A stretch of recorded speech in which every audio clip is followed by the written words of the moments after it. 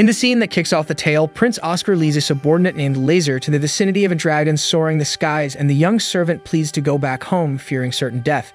However, Oscar reminds him that a retreat now would thwart all efforts to escape the castle. Meanwhile, Lazar fears the witch might cast another curse on his highness, but Oscar has no choice, for he has yet to gather any clues to reverse his dreadful condition, even after 15 years of searching. Thus, he remains steadfast in the quest for the Blue Moon Witch to uncover how to break his curse. If that fails, they'll have to find the one responsible for the spell, the Witch of Silence. This is the story of a witch residing in a blue tower and a royal prince afflicted by a curse. In this narrative, everything could be rewritten, making us ponder what we'd change if we could turn back time. As they open the gate, the two notice everything matches the records, suggesting the walls of this place indeed harbor dark challenges, and whoever overcomes them all to reach the top will have their wish granted by the witch. Since it's an extremely perilous journey, the prince asks the servant to wait below, promising to return before sunset, but the youth refuses to leave his master alone in this place. On the second floor, the nobleman approaches a massive stone plaque with inscriptions, and Lazar warns about the snakes surrounding the floor.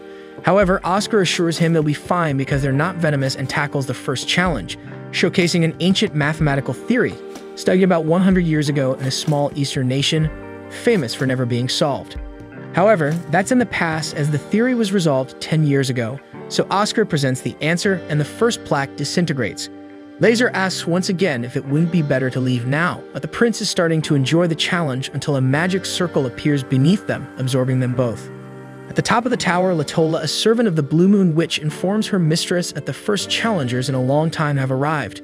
Last month, a traveler ran out of time after failing to solve the first stone plaque, so as few challengers have been arriving, the servant wonders if the mistress would like to observe these ones, but she prefers to wait for them to climb on their own and instructs Latola to do her job if the adventurers fail. Alone, the witch reflects that the vast majority progresses quickly until they lose their lives to the first guardian beast. Meanwhile, Prince Oscar cuts a beast in half, assuming it was animated by magic, hence not real. Lazar comments that the prince's lack of fear is making him even more afraid, but Oscar remains calm in the face of circumstances. Pressing forward, he approaches the edge and questions if he would die if he fell, and Lazar grows increasingly scared by his master's behavior. Advancing through the vast staircase, the boy believes they have reached the halfway point of the tower, and Oscar takes the opportunity to remind him that his great-grandfather was the last to reach the top 70 years ago. Lazar knows this tale when 10 men made the climb and only King Regius, reigning at the time, reached the summit. Catching on, Oscar believes he'll follow in his great-grandfather's footsteps to the end of this tower. Thus, they reach a door guarded by two opposing stone gargoyles, so the monarch draws his sword suspecting the monsters might come to life. Oscar shows less patience with his servant's nerves and orders him to go back, when finally the creatures manifest and attack the prince. Oscar uses his serenity to stay calm and study the enemy's movements, and dodging the first attack, he retaliates with a precise strike that cleaves one of the gargoyles in half. At that moment, Latola alerts the mistress that the challengers have reached the gargoyle room. The witch asks how many there are, and Latola replies 2, but in practice, only 1. The mistress was brewing tea for them, although she believes they won't arrive to enjoy it, yet Latola asserts with conviction that this challenge will be overcome, causing a genuine surprise in the witch. Finally, Oscar wrenches his sword from the eye of the last gargoyle and cuts down the statue, ending the skirmish. This time, he realizes he's reached a stage where taking a blow could cost his life, but that doesn't deter him from continuing his journey. However, before moving on to the next level, the floor of the chamber begins to disintegrate, separating the master from his servant, and as the ground gives way towards the young boy, Lazar asks the prince to continue without him, revealing he eagerly awaits the day Oscar will become king. Then the floor supporting Lazar finally collapses, taking the lad into the shadows of an endless abyss. With no way to prevent the fall, the future king turns and maintains the determination to reach the top, opening the door to the next stage of the tower. This time, the chamber bears no resemblance to the rooms that once held stone demons until Oscar spots a table with a teapot. At that moment, a mysterious figure invites the man to sit with her, introducing herself as Tinasha, although nobody calls her by her true name. Oscar asks if she's the witch due to her youthful appearance, but Tinasha finds it impolite to question a witch's appearance. Soon she informs him that his companion is sleeping downstairs without any injuries. He asks if she used magic to alter his appearance, but Tinasha is offended again by these personal questions. Oscar argues that the woman is hundreds of years old, that he sees no wrinkles on her, So the witch explains her body doesn't bear the marks of time at the pace of humans, and her body simply stopped aging, for example. Changing the subject, Tanisha wants to know the name of this brave warrior who was the first to ascend to the top of the tower practically alone. So the man apologizes for the rudeness and introduces himself as Oscar Leth, heir prince of the Farsa's royalty, great-grandson and descendant of King Regius. Impressed, Tanisha notes Oscar's resemblance to the ancient king, although she finds the ancestor's face more welcoming. Oscar laments not showing his emotions, but the witch laughs at the formality and replies that at least the young prince is more handsome, although Reg was a pure soul with a childlike side. Finally, Oscar shows a feeling of surprise upon seeing the witch mention his great-grandfather by nickname, while Tanisha introduces her servant Latola, who recounts that the prince's companion is sound asleep outside the tower due to the spell she cast. Concerning this, Oscar believed that the witch buried men who couldn't climb a common grave, but once again, Tanisha is offended by the insinuation that she lives surrounded by a cemetery. In reality, she aims to avoid flooding her home with bodies, thus ensuring not to kill any visitors. Rightly so, the prince argues that the claws of those gargoyles are enough to tear any man apart, so she reveals that she sends challengers to the ground floor at the exact moment of the fatal blow, and those who fail have their memories manipulated and are thrown into random corners of the continent. According to Tanisha, most adventurers seek only honors and glories, and this is a fair price to pay for their excessive attachment to these things. On the other hand, Latola explains that some challengers face the deadly dangers of the tower in search of a cure for their sick children. And to these people, her mistress demonstrates a kindness as noble as her ambitions. Curious about this mysterious behavior, Oscar would like to know if the witch usually visits the nearby cities, but Tanisha has no interest in interfering in human lives, vulgarizing the real purpose of her gift with spells. In turn, Oscar laments that the Witch of Silence does not share the same thought, since it was she who cursed the prince.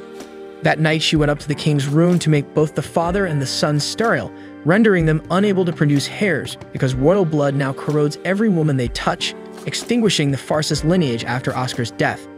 To this day, the prince doesn't know the reason for suffering this curse, as his father refused to comment on it, but he believes it's related to his mother, who died before this. Since then, Oscar has always sought a cure for this spell in the books and ruins that permeate the land of men, but no clue has ever been found, and in the search for answers, the prince reached the top of this tower. Tanisha makes it clear that there is no guarantee that a curse can be undone, because what witches call magic is organized and operated by a shared set of rules. However, curses follow no law. Furthermore, clear words must be imbued to break the spell, so if the curse's breaking is indefinite when it is cast, not even the caster can do anything. To make matters worse, Tanisha comments that curses are not usually so powerful, and they always indirectly hit the target, so Oscar must actually be suffering from a variant of the blessing.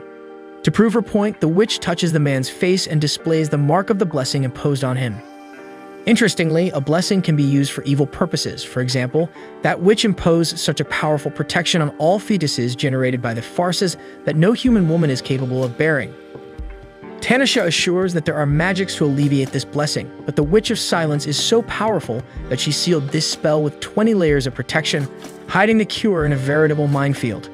Therefore, Oscar must find a woman capable of resisting this protective power of the child. So Tanisha looks for this person based on the prince's magical power and resistance.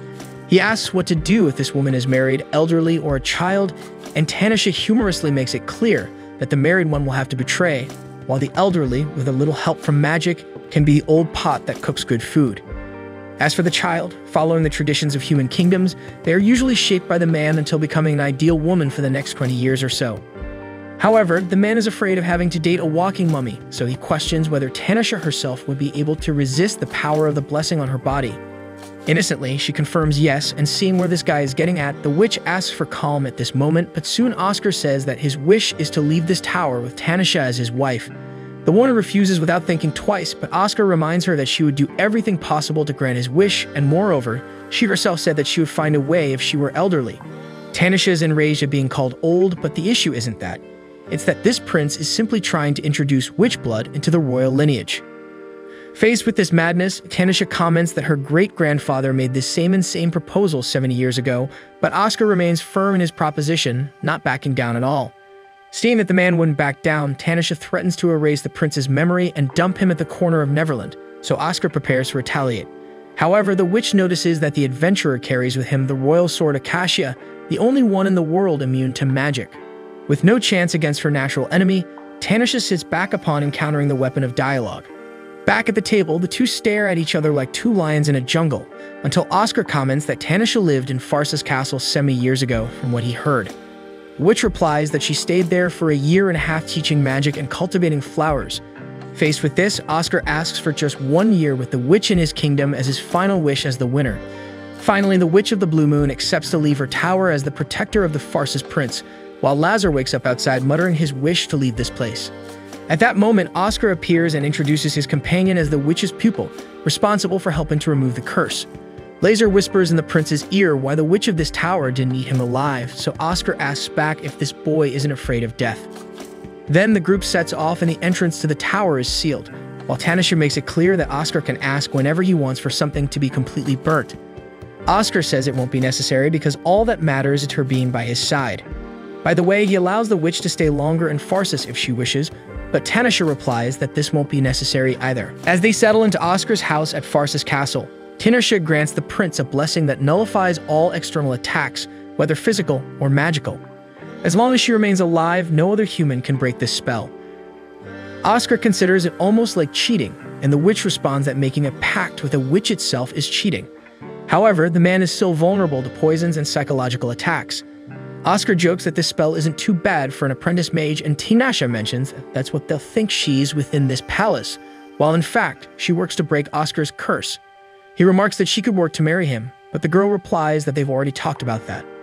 Later, near the training courtyard, she comments to Lazar how complicated it is for Oscar not to have a successor, and she questions if there's no one else from the royal lineage, even if from a secondary family. In response, Lazar tells her that 15 years ago, there were a series of cases where babies disappeared throughout the kingdom, when all of Prince Oscar's cousins vanished. As a result, there was no royal member younger than him left. Meanwhile, while lighting a candle chandelier, the mage Cav asks Sylvia if she had the same luck, but the girl is struggling to do the same until she breaks the chandelier holder and Tanisha has to help. Sylvia is impressed by the spell without recitation from that woman, while Cav comments that the prince brought that person from the witch's tower. After helping Lazar with loading the books, Tanisha stops to observe sword training in the courtyard and asks who the two dueling are. Lazar tells her they are General Owls and Officer Meridina, and that this young general is recognized as the most skilled of all, even though Prince Oscar is stronger than him. Tanisha didn't expect anything else from a man who conquered her tower, and to the servant's surprise, she soon descends to personally practice sword against the general. During the fight, Alls lets out some nervous laughs for not believing that a simple amateur could be so efficient, that he comments that if she stopped being a mage, she would be very useful on the front line. After the duel, Alls comments to Officer Meridina that it's clear the prince didn't bring this woman just because he likes her. Meridina heard that she is the witch's apprentice and considers that to be a problem, so the general jokes that jealousy doesn't suit the girl, who gets back at the boy for the tasteless joke. Speaking of witch's apprentice, coincidentally, Latola appears in the courtyard of Farsa's castle in search of the mistress, and she is happy that Tanisha has found a good person for the pact and is having so much fun, but there is something she would like the witch to know. Shortly after, Tanisha enters the prince's office in battle attire and warns that she will be absent for 2 or 3 days. Oscar comments that he made a pact and can't be separated from the girl, so he asks her to at least inform where she's going. When she explains that she's traveling to the magical lake in Druza, Lazar enters despair because it was there where the demonic beast was sealed by the witch 70 years ago. Tanisha remembers that well and also knows that in that area, large surges and waves of high magical power haunt the place. Her intention is to discover who is responsible for this and what he is plotting. In this case, Oscar wants to go along with qualified soldiers, even though Tanisha promised to ensure the prince's safety only. That said, the witch gives him an hour to organize his departure. Meanwhile, at the magical lake, Vault observes the heavy fog awaiting something that is not visible, but is about to begin. He hopes that the Witch of the Blue Tower will notice soon. The girl beside him questions if this witch will really come to such a distant place, but Vault has no doubts because she has eyes all over the continent and is in search of the same thing he is. An hour later, the preparations were completed and Sylvia is enchanted by the dragon on Tanisha's shoulder, so she introduces herself to the witch and tries to touch the beast, but it seems she's not in the mood. Oscar asks why she's taking a dragon, and she replies that she intends to ride it if she goes alone. The prince comments that this monster doesn't seem big enough for that, and then informs the expedition group that the goal is to investigate the magical lake in Druza, and that no one should contradict Tanisha's orders. The soldiers are confused by this statement, and Tanisha asks if it's right to say that, but Oscar maintains his posture. Before the departure, the witch hears her name being said from a deep echo, Then the world around her loses color along with her companions who disappear. Alone, she analyzes the life she chose for herself, where everyone around her are grains of sand that fade with time, but she remains immune to the passage of years, always in the same place. After that, things return to normal and Oscar seems to notice something strange about his fiancée, but prefers to let it go. Soon they all teleport to Unirite Fortress, northwest of Pharsis on the border with Druza. General Owls points to the cloud of magical power on the horizon. Then the group sets off on their mission to the magical lake. 70 years ago, the neighboring nation Druza invaded Pharsis, and even though Pharsis had a well-prepared and equipped army, Druza had up its sleeve a magical weapon that could decide the course of the war, a gigantic demonic beast. When released, the beast devastated everything around it, whether enemies, allies, or the land itself. In the end, the beast was sealed by the Witch of the Blue Moon. However, the miasma that the monster exhaled poisoned the land, killing everything around it, until it turned the territory into an arid desert. Walking in those surroundings, Oscar feels as if he's in a nightmare, heading towards a demon amidst a dark cloud. According to Tinashe, this demon was a formidable opponent. She remembers that her option was to seal him, since there were many humans around. If she continued to fight, the result would be catastrophic. Suddenly, Tinashe stops in her tracks and commands someone to show up because she knows he's present. With that, the soldiers go on high alert, and everyone hears an evil laughter in the midst of the fog, approaching until it reveals itself as the magician of Druza. The magician is delighted to see Tinashe still alive, and with all their stunning beauty, he feels as if he's been transported back 70 years ago when he met Miss Blue Moon Witch. Upon hearing the witch's name, Sylvia becomes terrified, while Tinashe mocks the old and worn appearance of the Druza sorcerer because back then, he was just a kid. The magician acknowledges that he's not in his prime of beauty, but unfortunately, not everyone can maintain a pretty face like the witch. Tinashe comments that the man looks just like her former mentor, whom she cut off, and since the magician seems proud of it, she promises to cut him off too to become even more similar to her master. Facing the threat, the old man retreats, knowing he stands no chance against the witch, but he makes it clear to everyone present that they should leave as soon as possible. However, if they refuse, he can convince them by bringing a death or two. Along with this, the wizard invokes a magic that shoots projectiles at the expedition group as if it were rain. Oscar repels some magical arrows using his sword, but part of the team is killed instantly. Meridina was about to be hit, but the prince absorbs the magical projectile using his immunity granted by the witch. Meanwhile, Tinashe keeps her word and beheads the Druza magician, but he releases his own head as if it didn't belong to him and leaves laughing. After the escape, Tinashe explains that the old man is one of the magicians who control the beast, and that this surge of magical power is probably the result of trying to revive this creature, an attempt at revenge 70 years after its defeat.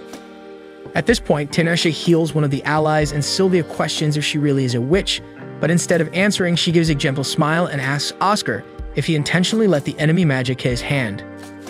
Oscar recalls that the attacks don't affect him, leaving Meridina frightened, but the witch still seems concerned. Although she didn't answer, Tinashe sees that the expedition group couldn't do anything but look at her with a strange look, so she sees no way out but to apologize for keeping this secret.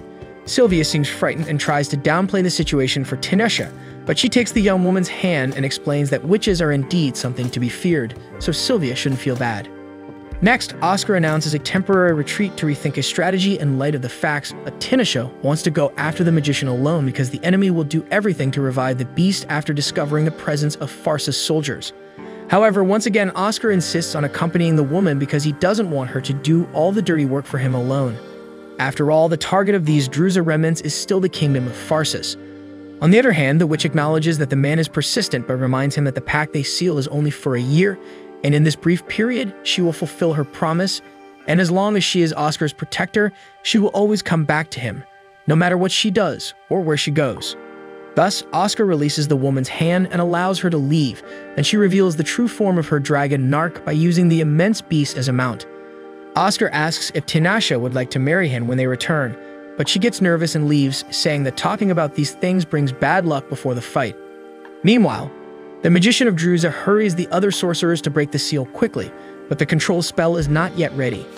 The old man warns that the intruders are about to arrive, so the magicians strive to finish the work as soon as possible.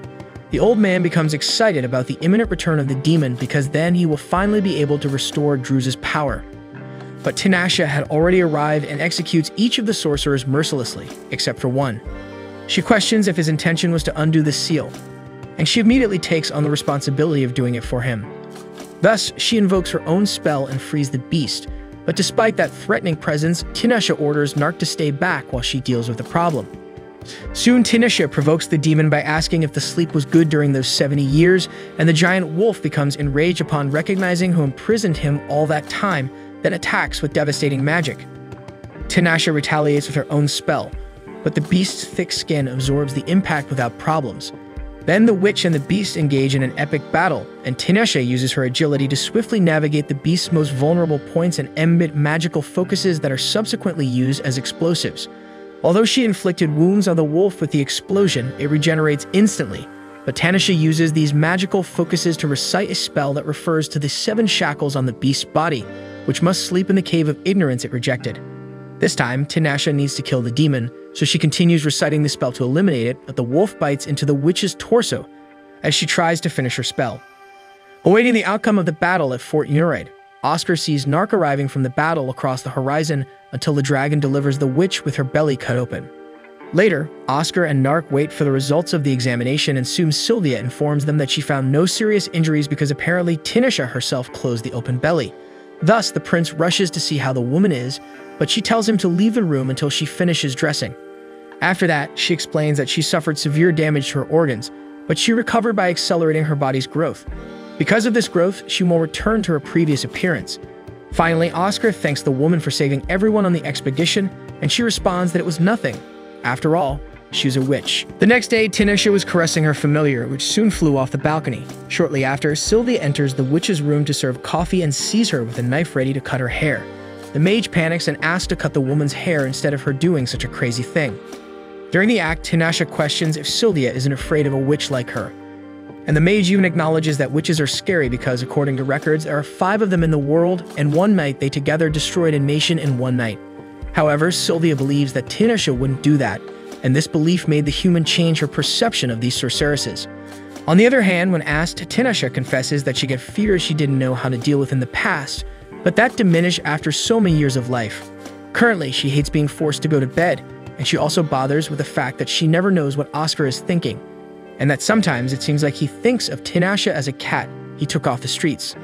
After having her hair cut, the Blue Moon Witch is introduced to the King of Pharsis, Kevin, as the prince's future wife, even though she insists on denying this information, correcting that she's there to remove Oscar's curse. Since she needs time to analyze a way to do this, she's staying at the castle. Oscar comments that she will have to take full responsibility if she fails, and this makes Tinashe start to rant again in front of the king, who comments to Lazar how well this couple gets along. Meanwhile, the mysterious Vault and Marries continue around the magical lake of Druza, and Vault believes it was lucky that the Blue Moon Witch suffered a serious injury when defeating the demon because that gave them a chance to possess this red stone. Out of nowhere, another man appears, saying he thought he was dealing with a local dog, but it seems that girl already took care of that. Vault replies that she has been looking for the green-eyed mage for a long time, but he understands that he must seek the witch at the right time. After all, she wanted to see him all this time. Vault emphasizes that in all stories, this man treats the witch very badly, but when the green-eyed mage questions where he got that from, Vault doesn't go into details and says he's just a mere spectator.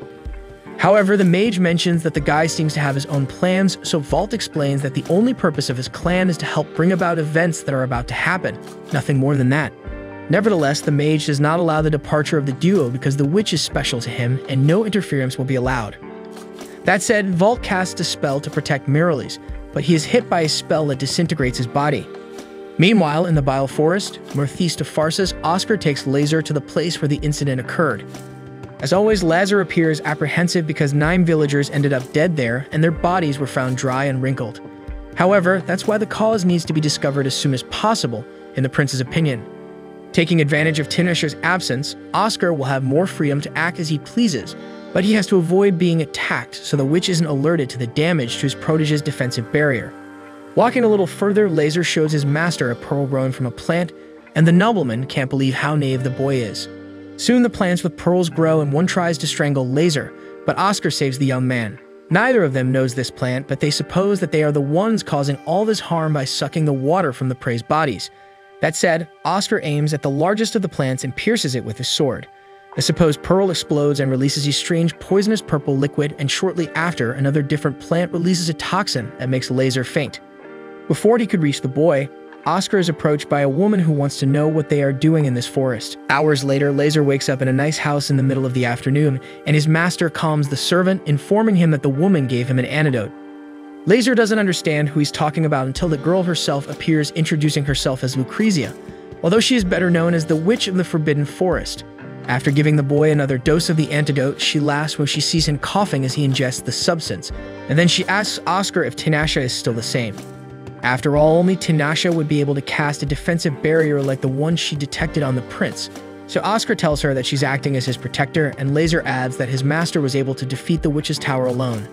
Impressed, Lucrezia asks if the warrior wished to be the king of the whole world as a prize, but Lazar interrupts and says that in fact the prince asked to marry the Blue Moon Witch.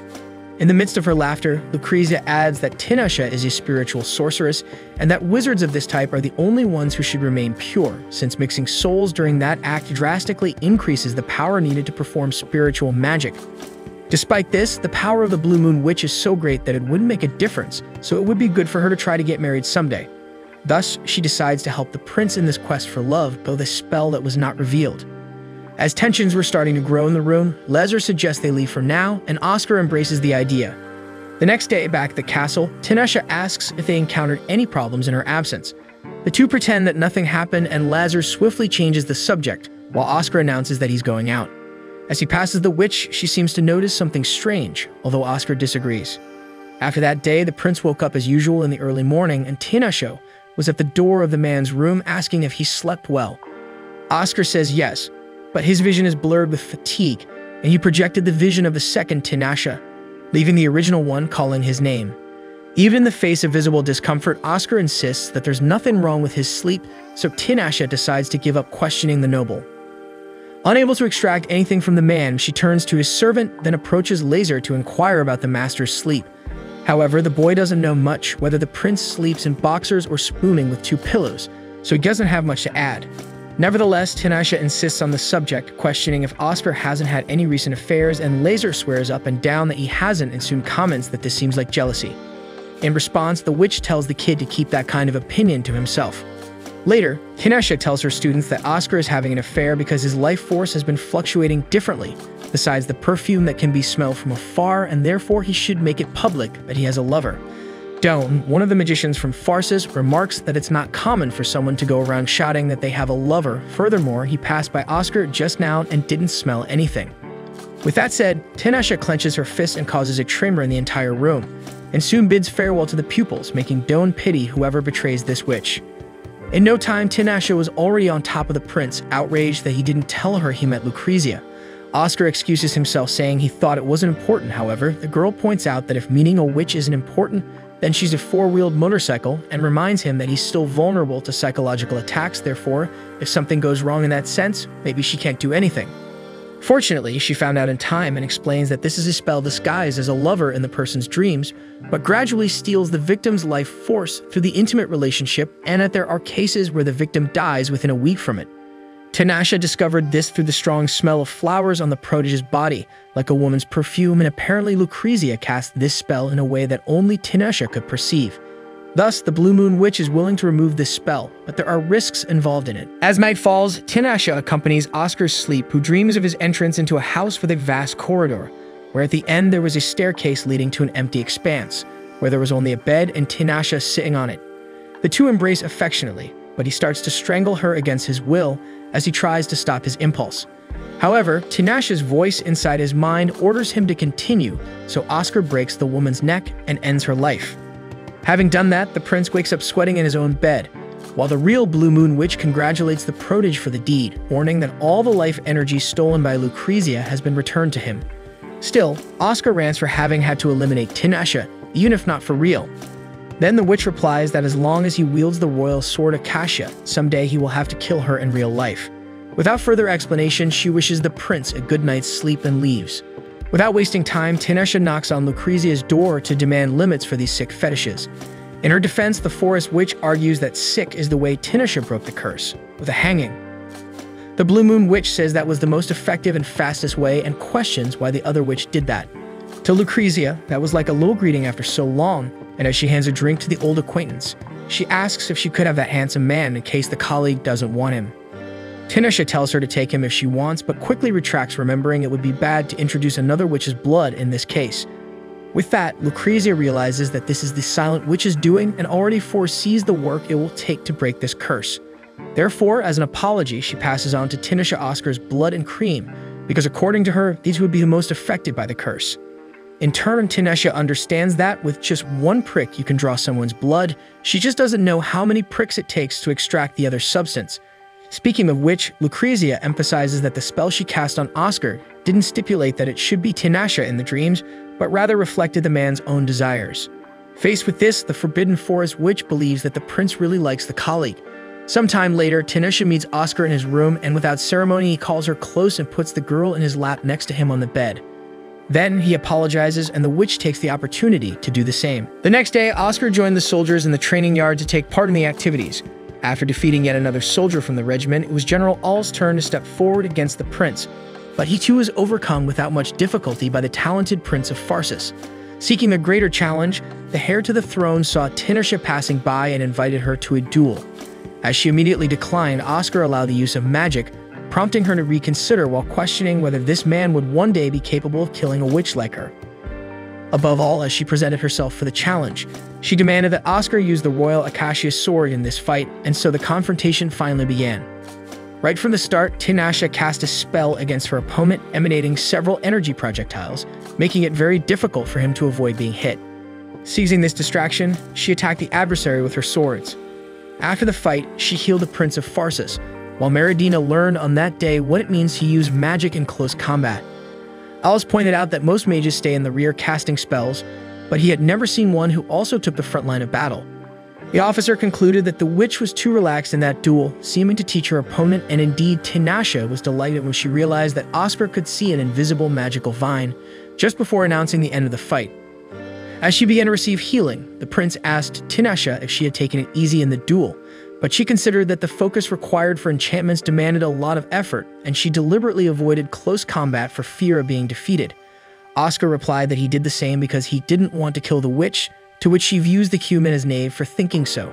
Finally, when he asked if she wished to die, Tanisha replied that she still had to break Oscar's curse before that, and he made it clear that he would prefer to go through all of this married to the witch, who once again refused the request and left. Shortly after, Oscar received a letter from the small nation of Cuscal to the north, wishing to meet the Blue Moon Witch. The prince wanted to know how they found out about the witch's stay at Pharsis Castle, but the king couldn't say. Nevertheless, he tasked the prince with resolving this matter. Soon the envoy from Cuscal appeared in the kingdom, introducing himself as Khadgar and requesting an audience with the Blue Moon Witch.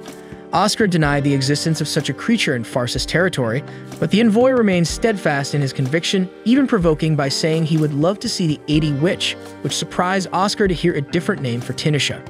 Meanwhile, Tanisha is looking for Oscar, so a maid informs her that he is busy at the moment, taking the opportunity to introduce herself as Miralis, saying that she started serving His Highness after being recommended by General Eddard. On the other hand, Tanisha senses the energetic aura around the maid and knows the reason she got this position, but asks the girl not to mind her. Later, Lucrezia appears in Pharsis and invites Tanisha for tea, during which she questions if Tanisha is trying to die while showing Oscar how to fight, because the user of the royal acacia sword could become a real problem if he gets even stronger. Nevertheless, the Blue Moon Witch herself doesn't know why she felt the urge to duel the prince. Maybe she just wanted someone to kill her.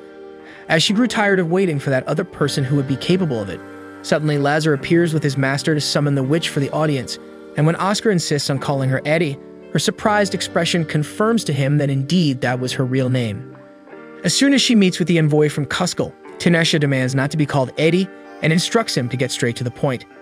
Khadgar reveals that the Cuscal Foundation has restored the rights of persecuted mages in Tayiri, so he wants Tanisha to lend her expertise to develop their abilities.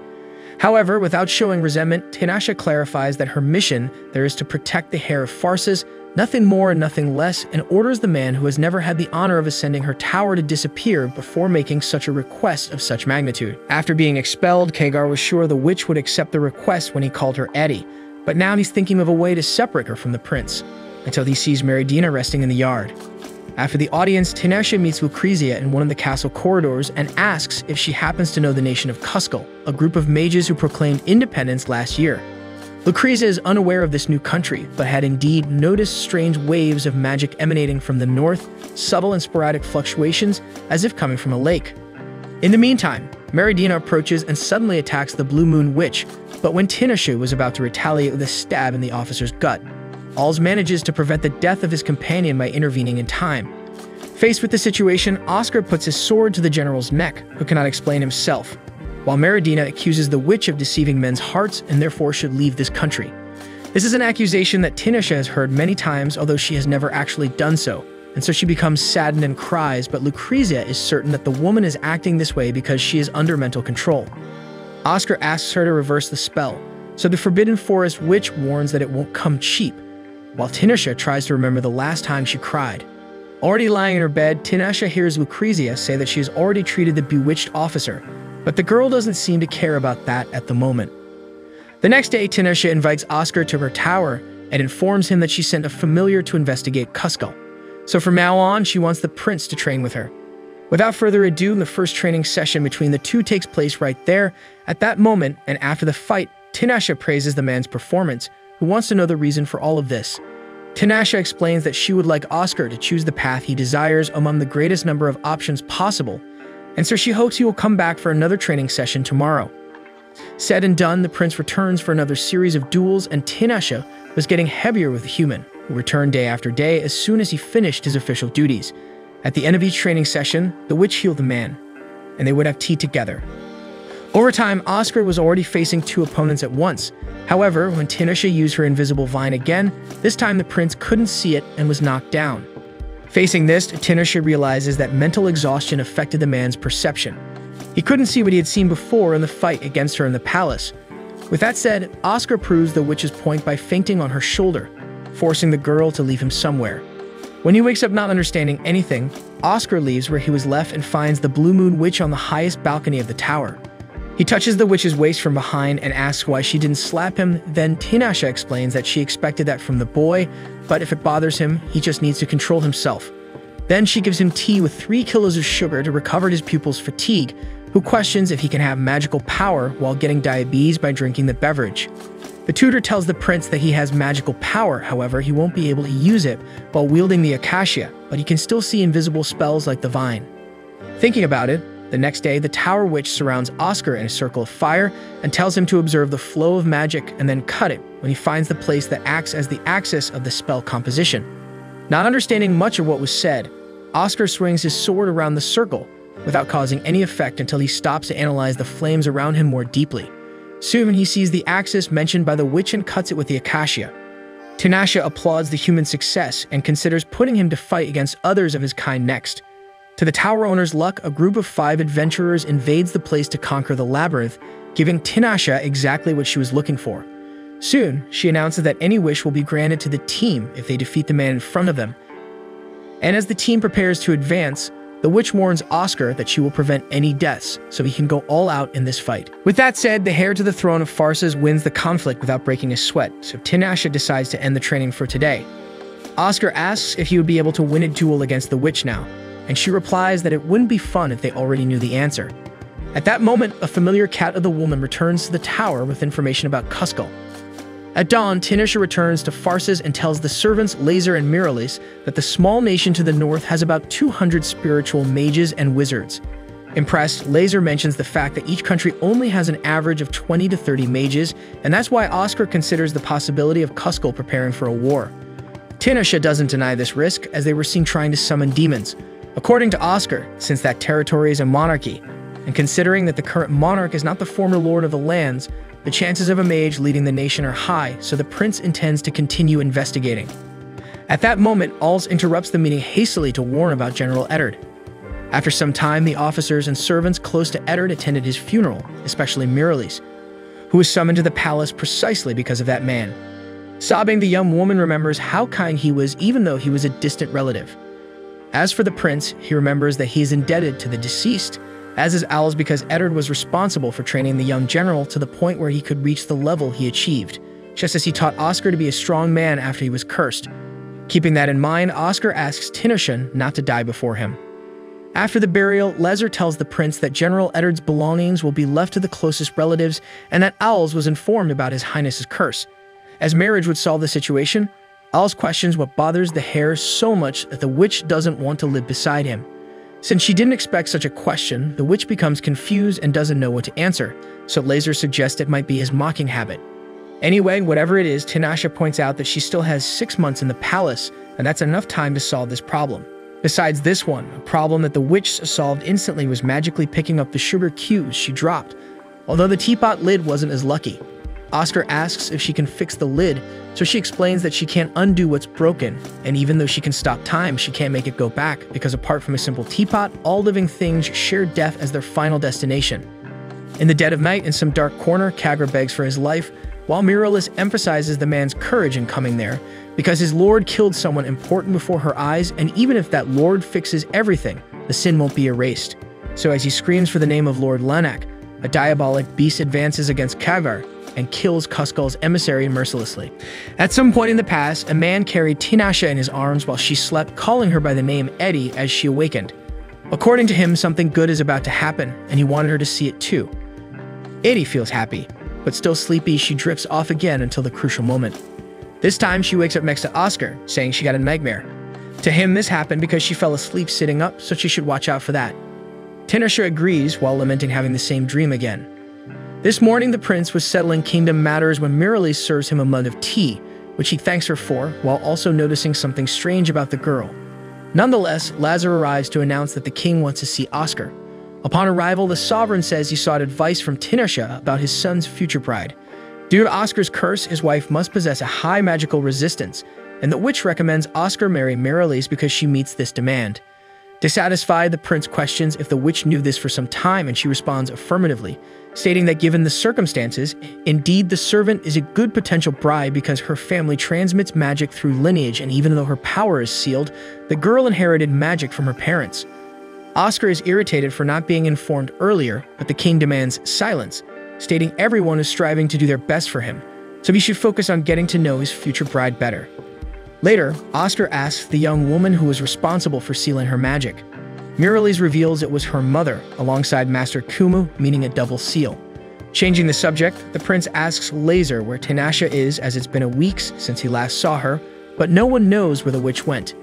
In fact, she returned to the top of her tower, where at this moment she was having tea with the witch from the Forbidden Forest, Lucrezia. Tinashe tells her friend that Oscar found a candidate to marry, so now she's free from that. Although Lucrezia doubts that the Blue Moon Witch is as relieved as she claims. Suddenly, Latola alerts that a challenger has arrived at the tower, bypassing the closed entrance with teleportation. At the same time, Oscar enters the room impatiently, while Latola informs him that he broke the speed record and had the fewest companions in the challenge. Paying no heed to that, the prince gets straight to the point and questions the witch about why she's hiding. Tinashe replies she's busy trying to break the curse because it's a beautifully complex and delicate composition, requiring time and focus. Seeing the blessing of the silent witch before him, Tinashe concluded that love and hate are two sides of the same coin, and that's scary. Seeing she's indeed busy, Oscar just asks her to appear occasionally to make dinner for him when she can, and the witch agrees.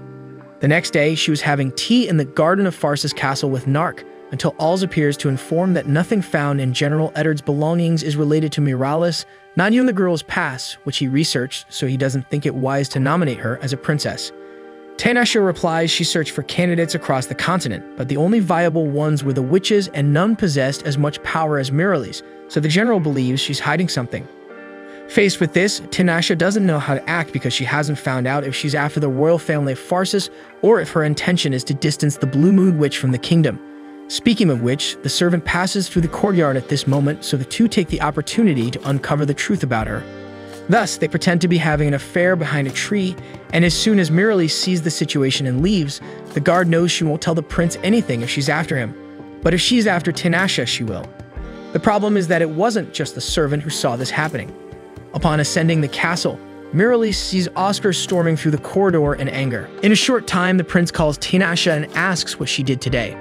The witch replies she did the usual analyses and tries to touch the prince's face to know why he's upset, but Oscar stops her and puts on her a sealing item with properties similar to Acacia's. After that, he justifies he waited patiently, but even his patience has limits because he didn't bring the witch there to hand her over to another man. That said, Oscar picks Tinashe up, reminding her of the dream that repeats so often in her mind, and this terrifies the witch. So she slaps the man's hand and shatters all the glass in his room, and the Herd of Farces manages to calm the woman before anything worse happens. He admits his intention was just to give her a little scare, and it was in poor taste. Furthermore, he admits he beat up Alls for thinking he was having an affair with Tinashe, engaging in 10 consecutive training duels with him. Tinashe explains everything and asks the prince to apologize to the general, but anyway, Oscar doesn't want anyone withholding information about Marries. Tinashe argues they had no evidence to report, besides she didn't want to ruin any chance of Oscar falling in love with her. That said, Oscar gives the witch a double knock on the head to teach her to share information even without concrete evidence. Later, the heir to the throne of Farces gathers all the nobility to announce that he's not keeping Tinashe in the realm because he has no other choice, but because he likes her.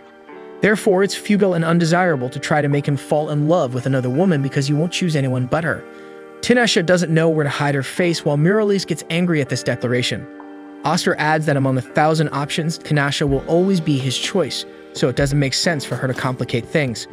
Finally, Oscar dismisses Marries from her position as a servant to analyze her history, and then he leaves without paying attention to the girl.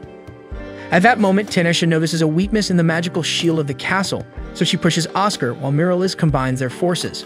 The Blue Moon Witch tries to attack, but the bracelet imposed by Oscar hinders her magic. Therefore, Marries manages to easily hit Tinashe's eye and shows that Oscar's beloved is in great danger. It seems that the servant broke Kubu's seal alone if she was telling the truth, but at least the prince removes the bracelet from Tinashe's wrist. She orders Oscar to hide now because her blood's sneeze weakened her personal magical shield, so he must help the others take cover. Anyway, Tinashe will have to fight with only her right eye and, moreover, against the monster that invades the throne room at that time.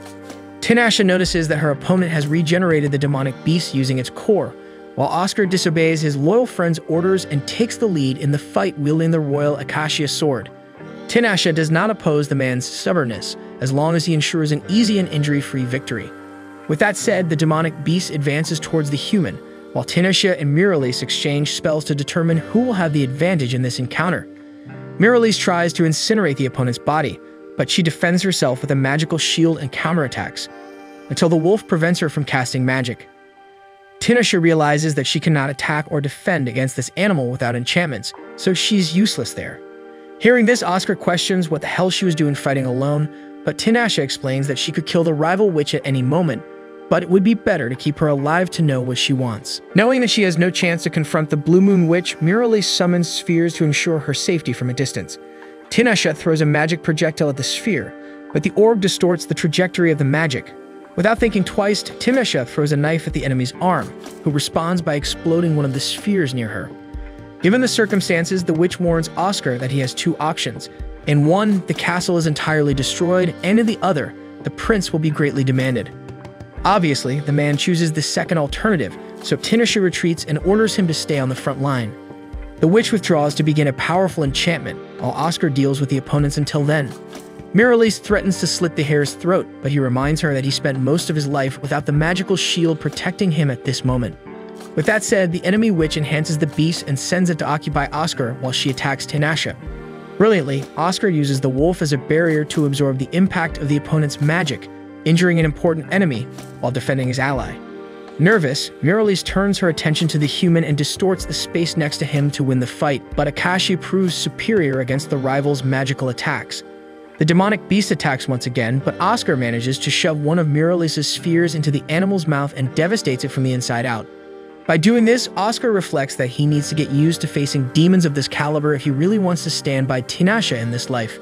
Marries desperately tries to cast another spell to return to the fight, but by this time, Tinashe had already completed her enchantment. Joining her two hands full of dark energy, the Tower Witch imposes overwhelming darkness around the entire throne room. Oscar asks her to remember to get him out of there, and the woman replies that he will not know defeat as long as she is by his side. In the next instant, the darkness dissipates completely, so Tinashe explains that she let the enemy escape on purpose. Meanwhile, Marries stuns the guards along the way until she finally discovers where what she was looking for is. In the treasure room, she tries to open a white box unsuccessfully, and there was Tinashe to ensure that the opponent does not get what she wants. With no escape, the intruding witch screams that Tinashe doesn't understand why she needs that box. She emphasizes that in the future, the Blue Moon Witch will meet the illusion she sought, suffering alone as queen. Trying to escape, the girl is grabbed by Tinashe, and when the white box falls to the ground, a bright red orb comes out of it, making Marries cry and ask forgiveness from someone named Thwart. Soon the orb sucks the witch's soul into itself, with the approval of the witch herself, leaving only her hollow and empty body behind. Observing the scene, Tinashe supposes that Lanak is involved in this. Curious, Oscar collects the strangely beautiful magical sphere from the ground.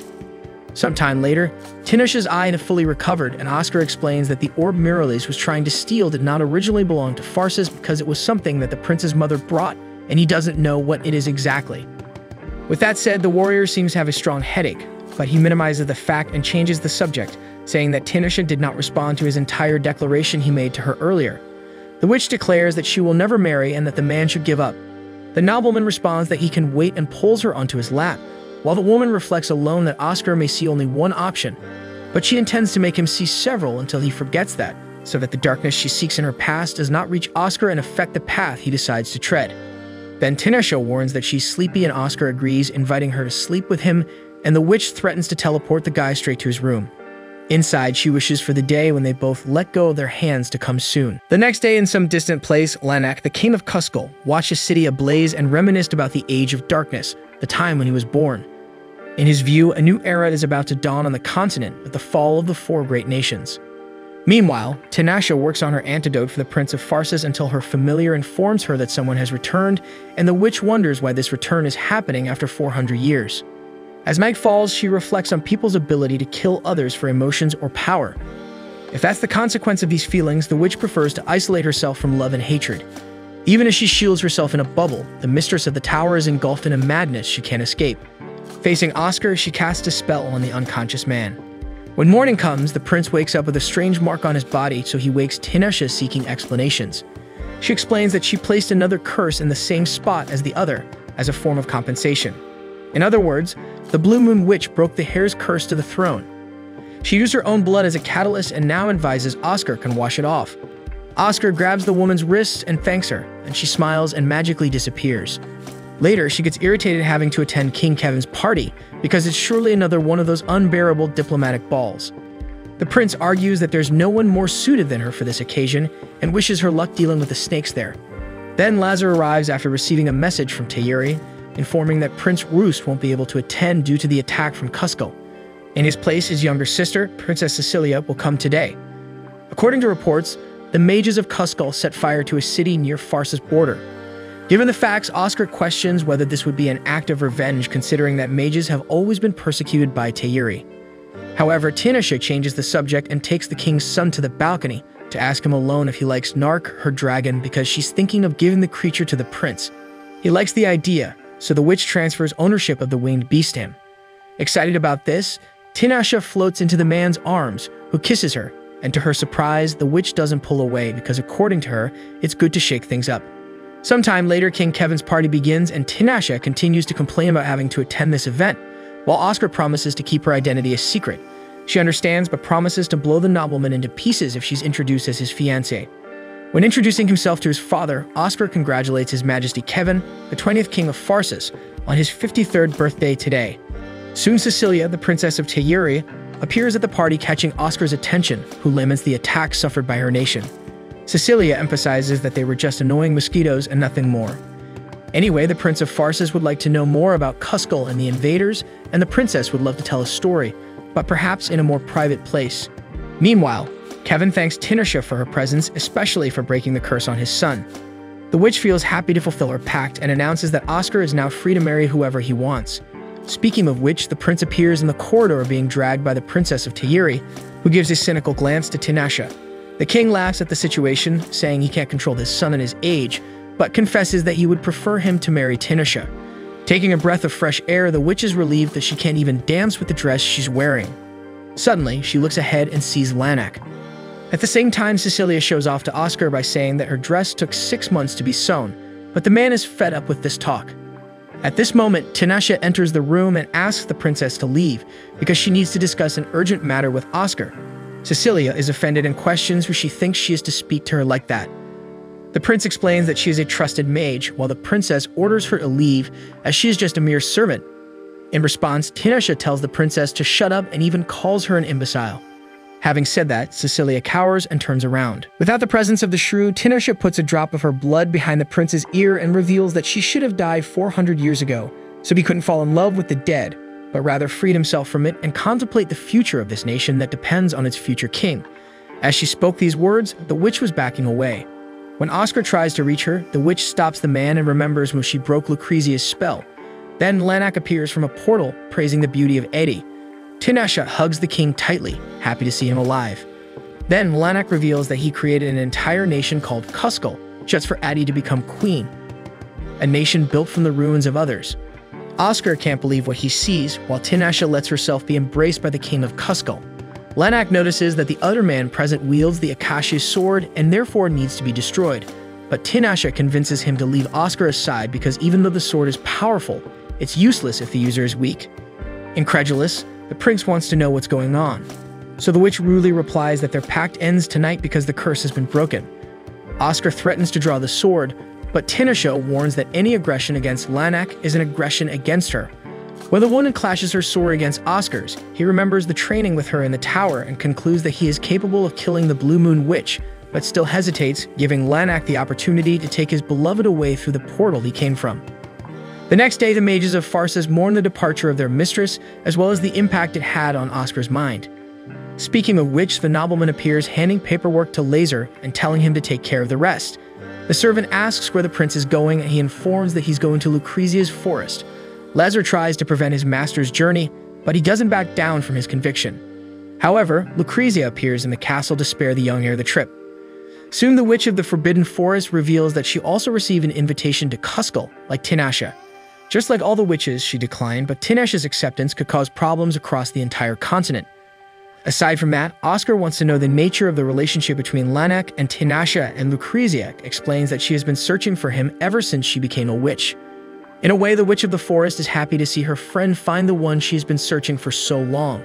However, Oscar thinks that man wasn't in his right mind, as if he were in a dreamlike haze. Whether it makes sense or not, Lucrezia thinks that Oscar is feeling the pain of betrayal, but regardless, he declares that he will not give up on his future wife, so he will kill that guy and bring her back. If she wants to date another man, then he'll throw in the towel and let the woman flee. Lucrezia understands the noble motivation of the love-struck man, and therefore she's willing to reveal what Tinashe personally said to her, but only to the ears of those who are prepared to fight her to the death. Faced with the declaration, the mages don't know how to react until the prince orders the witch to move on. Before anything else, Lucrezia reveals that the true name of the Blue Moon Witch is Tinashe as Meyer Eterna Tolder. Surprised, one mage comments that Tolder is the magical empire that was destroyed overnight 400 years ago, and Lucrezia adds that Tinashe was a candidate for the queen of that empire. In Tolder, the ruler was not decided by lineage but by pure power. Oscar questions what would become of the nation if some eccentric took the throne, and Lucrezia replies that this was the reason Tinashe was separated from her parents at birth. Their candidates are chosen for king and queen, and end up engaged to each other. The boy, Lanak, was the king's only son. However, his power didn't even come close to Tinashe's. Everyone thought the two would marry, and Lanak treated Tinashe very kindly, as if she were a sister 5 years younger.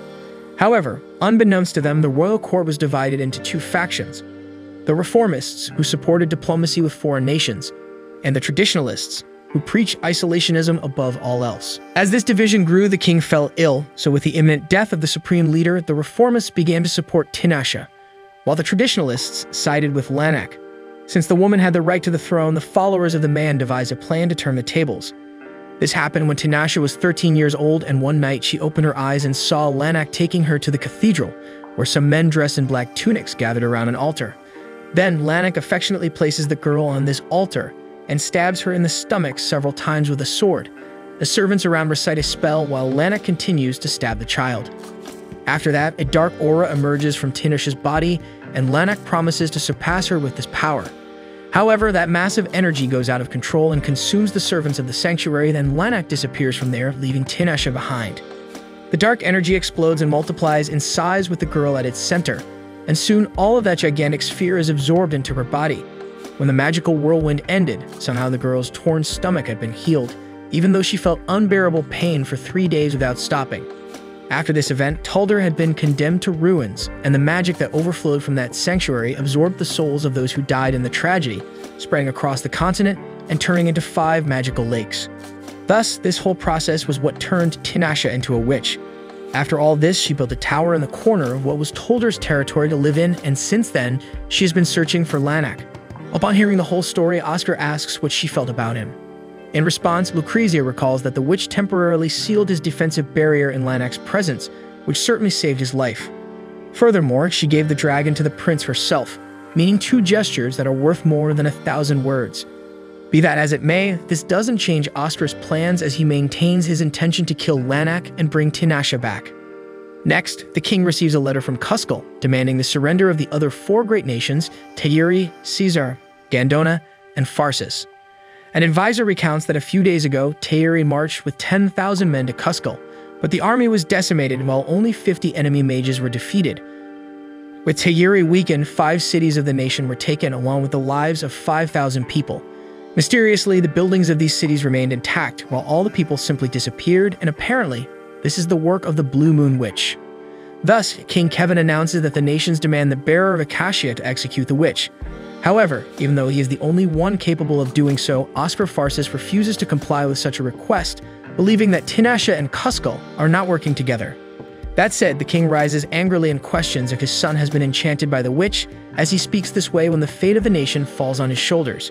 Still, Oscar stands by his decision, so Kevin strangely regains his composure and releases his son to do as he pleases as long as he assumes the throne as king.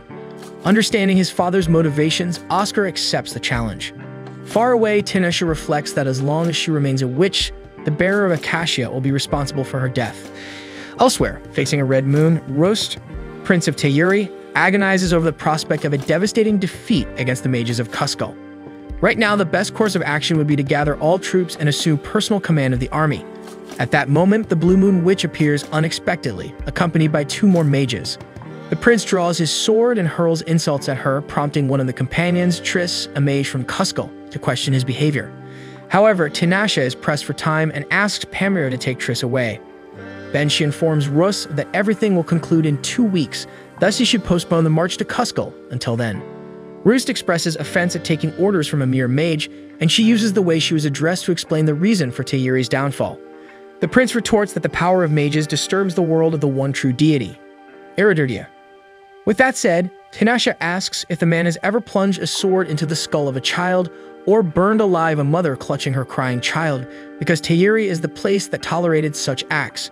According to her, as the successor to the throne, Roos should know since he studies the nations of the world that 300 years have passed since the Age of Darkness and no nation as fiercely self-centered as his has survived. Then, before leaving, the witch remarks that the prince seems to be corroding his own entrails. Roost attempts to summon the witch to continue the conversation, but gives up upon seeing the expression on her face. Meanwhile, at the castle of Cuscal, the nation of mages, Lanak learns that the 4 great nations are pooling their forces, but in his opinion, this changes little. Next, he demonstrates through his magic how the map of the continent will appear when covered to its 4 corners by the spell, which is possible with Adi by Cuscal's side. Speaking of her, Lanak recalls that the woman was a good and obedient student, but is interrupted mid-sentence, invaded by a feeling of being in a dream. Tinashe assures him that the man is not dreaming and he knows that, but his body sweats as if unaware. Following this event, Tinashe converses with one of the mages of Cuscal, Renart, and remarks that all the witches on the continent are women because men's bodies, magically speaking, are unstable and cannot withstand for long. In other words, Lanak is experiencing the psychological effects of this. However, it is still possible to conjure a spell of continental levels. As planned, after all, Tinashe has that capability, though such a significant magic will certainly change things drastically. Meanwhile, Amanda eavesdrops on the conversation between the two. Back in Tayuri, the Pharsis delegation does not understand why they have been in that country for 6 days, with no negotiations progressing, and they consider this to be due to the overwhelming defeat they suffered on the plains of Asdra, forcing Tayuri to pick up the pieces, even though now the 4 great nations have gathered their armies. At this moment, Lazar arrives and informs Oscar that something has happened in Pharsis. The prince emphasizes that several cities in the 4 nations are being attacked while they are stuck there.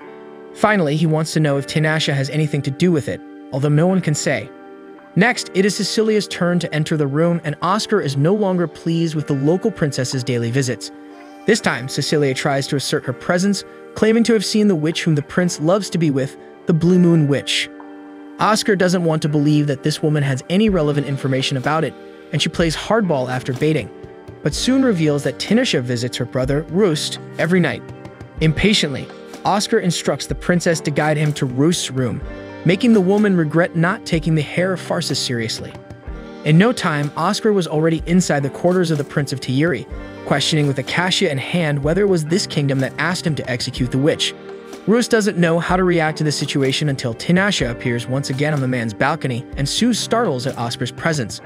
The Prince of Farces extends his hand to his beloved, but the mages of Cuskull grab her by the arms, while Renner opens a portal to take the three of them back to their kingdom. The next day, during the organization of the nation's armies, Oscar complains that Prince Royst's stance has cost the Alliance a lot of time, besides expressing curiosity about this event that Tinashe said has passed.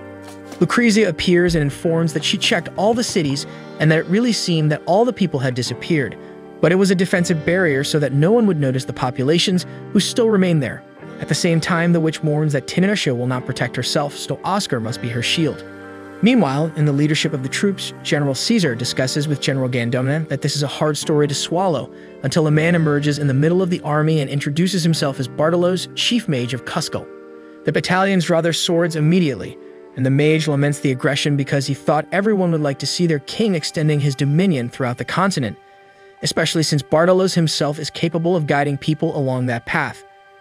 The soldiers question who would be crazy enough to accept such a thing, but Oscar offers to go to Cuskull, only for the mage to teleport all the present men to their nation. Upon arriving there, Oscar looks around and is faced with the very definition of an ambush. Dozens and dozens of sorcerers surrounding the trapped soldiers until Lanak appears and welcomes the visitors to the ruins of the Cathedral of Tuldar. He then reveals that the reason for this meeting is for him to offer a proposal, emphasizing that the continent is filled with discrimination and cruel conflicts. Lanak's goal is to end this discord through unification, and if anyone disagrees with this measure, it will receive immediate divine punishment because soon he will receive the necessary power for it. Besides, he presents his fiancée Atis. When exhibited in meeting Oscar among the visitors, Tinashe cannot help but react, so Lanak asks him what happened. The witch avoids the subject and questions the reason for the visits, so the king of Cuskull recounts that he wanted everyone to witness the final moments until the conclusion of the procedure. With that said, Tinashe understands the reason and conjures a throne for herself to sit on. At that moment, Lanak approaches and casts a spell that extends to the skies, causing light objects to levitate from the ground. Oscar focuses on thinking of a way to interrupt this process, while Lanak commands the first lake, Compassion, to be born, the first of the 5 that will be formed by the energy and magic of nature, along with countless human souls. With the magical union of these 5 elements, the wizard will be able to watch over the entire continent from wherever he is, as well as control the weather itself as he wishes. He then inaugurates the second lake, Jealousy, and the third, Denial. Afterwards, he takes another step toward his plan by conjuring the fourth lake, Admiration, and lastly, the final lake, Hatred. With this, Lanak contemplates the dawn of a new era in front of allies and those who claim to be his enemies, until Tinashe interferes and replaces the magical circle of the king of Cuskull with her own. She explains that she has been searching for Lanak all this time, and when she finally found him, she was so happy that she could have cried because she saw the wizard as someone truly necessary. For instance, when invoking the lakes, the man was the only one who knew their defined names. However, now it's time to free the souls of the citizens Lanak killed 400 years ago, who merged and were trapped by the magical lakes. Faced with this, Lanak questions whether Eddie will betray him again, and she laughs at the wizard's thought while beginning his punishment. The king orders his subordinates to eliminate the witch, so Renard and Pamira form a magical shield to protect Tinashe. The witch asks them to flee, but they know that protecting Tinashe in this case is like preventing the queen in chess from being taken off the board because only a piece like her is capable of sublimating the magical lakes, this spell so complex and gigantic. However, Bartolos, who remains loyal to the sovereign of Cuskull, has nothing to do with it and knocks Pamira down with his magic, opening a hole in the shield that surrounds Tinashe. Taking advantage of this gap, the wizard unleashes another spell towards the witch, but this time it's Oscar who avoids the worst using the royal sword Acacia. With that done, Tinashe asks the prince to hold off the enemies for 10 minutes, and Bartolos mentions with a certain disdain the legends he's heard about the swordsman wielding Acacia, so he begins to attack the bearer of the weapon. At the same time, Triss doesn't know what to do in the face of Tinashe's betrayal to the king of Cuskull, so he moves away from the conflict. Lanak orders the demons to be summoned, joining the wizards in battle against the 4 nations. Roost is violently harassed by a young wizard from Cuskull, who accuses the prince of killing his sister. Although he didn't do it personally, Roos knows that this is the consequence of centuries of crimes carried by Tayuri. However, Meridina knocks the child out and saves the noble's skin. Meanwhile, Renard and Pamela notice that Tinashe is casting a double enchantment of Tuldar's coronation ceremony, a spell capable of freeing the spirits of Tuldar invoked by its first ruler. Sylvia thought this was just a legend, as it's not possible for someone to control all 12 high-level spirits at once. Witnessing this, Bartolos knows it's the end just when he has the chance to eliminate those who killed so many wizards. Nevertheless, he intends to go down fighting, so he strikes Oscar, his rival, with the powerful fire spell, but the knight is quick enough to surprise the wizard and end his life. Finally, Tinashe gathers the necessary power to free the spirits bound to Tuldar by the ancient pact, and the 12 gather after this long time and are ordered by the witch to annihilate her enemies, sparing those who no longer intend to fight. Just as quickly as they appeared, the spirits eliminate the forces of Kuskal in the blink of an eye and then evaporate. Faced with his defeat, Lanak kneels before Oscar and places all the blame for Tuldar's demise on the Blue Moon Witch. Oscar emphasizes that Tinashe believed in the king of Kuskal to the end, so he wants to know what he felt when he gutted his former companion. Lanak can't hold back and bursts into laughter because he felt nothing, seeing the girl as a mere tool. With that said, Oscar raises Acacia and delivers the final blow to the king of Kuskal. Afterwards, the magic used in the war begins to dissipate into the skies, forming a beautiful visual spectacle, along with the souls liberated by Tinashe. Despite the witch's support, General Gandona reminds the bearer Acacia that he has a duty, so Oscar approaches Tinashe. Renard and Pamela threaten to react, but the witch knows it's not hostility. Then Oscar asks Tinashe if she remembers what he said when she broke Lucrezia's spell. The woman nods yes, and Oscar threatens to draw his sword, but she faints in the process. A week later, she wakes up in front of the Prince of Pharsis and doesn't understand why she's still alive. First, Oscar tells her that Prince Roos decided not to use force against Kuskal, leaving the region as an autonomous state for wizards. Then, as if it were nothing, he reveals that Tinashe is now officially engaged to him. Obviously, she wants to know what this story is about, so he explains that it was the only way to bring her alive to Pharsis. After all, some wizards from Kuskal wanted to kill the witch and steal her powers. Either way, he asked the woman to fulfill her duty well in the remaining 6 months. Faced with this, Tinashe rebels at first but eventually yields to the circumstances. Meanwhile, in Tuldar's treasure chamber, the wizards are enchanted by so many incredible and valuable items, and Tinashe wants to decide what they'll take to Pharsis. Taking a look around the chamber, the witch finds an article she thinks she's seen before but can't remember when, so she decides to take it to the tower. At the same time, in Mindra Fortress in the eastern part of Pharsis, bordering Yarda, General Edgard informs Prince Oscar that there are no signs so far of unusual actions in the neighboring nations. As for the children in the courtyard, he explains that a nearby village was attacked by knights from a nomadic people called Aitos a year ago, and they brought the survivors here. The one caring for the children is the widow of the village chief, Els. Her husband died protecting her, and since then, she has never smiled. Speaking of her, Els tells the children the story of her village, which was in the pastures long ago where a very beautiful girl lived. Several young suitors courted this girl, but she refused them all. One day, this village was attacked by evil men on horseback, who set fire to all the houses to kill everyone there. That's when a swordsman, dressed in blue, appeared, drove away the men, and saved the girl from being kidnapped. Moved by this deed, the girl asked the swordsman to marry her, but he refused and disappeared without a trace. Upon hearing the story, the children are enchanted by the swordsman and quickly start playing with swords. Right behind them, Tinashe approaches the woman and confesses to being curious about the story just told. Els reveals that this is a true tale from 200 years ago in her village. The swordsman in blue was actually the son of the girl he saved, meaning the legend goes that he came from the future, being the woman's daughter with a nomad who kidnapped her at that time. According to legend, the swordsman traveled back in time to alter his mother's cruel fate, even if it meant he wouldn't be born because of it.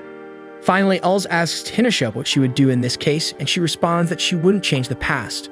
A little later, Oscar comments to Tinashe that she never ceases to amaze him, because while they were granted only one room, he didn't expect to see her turning into a cat.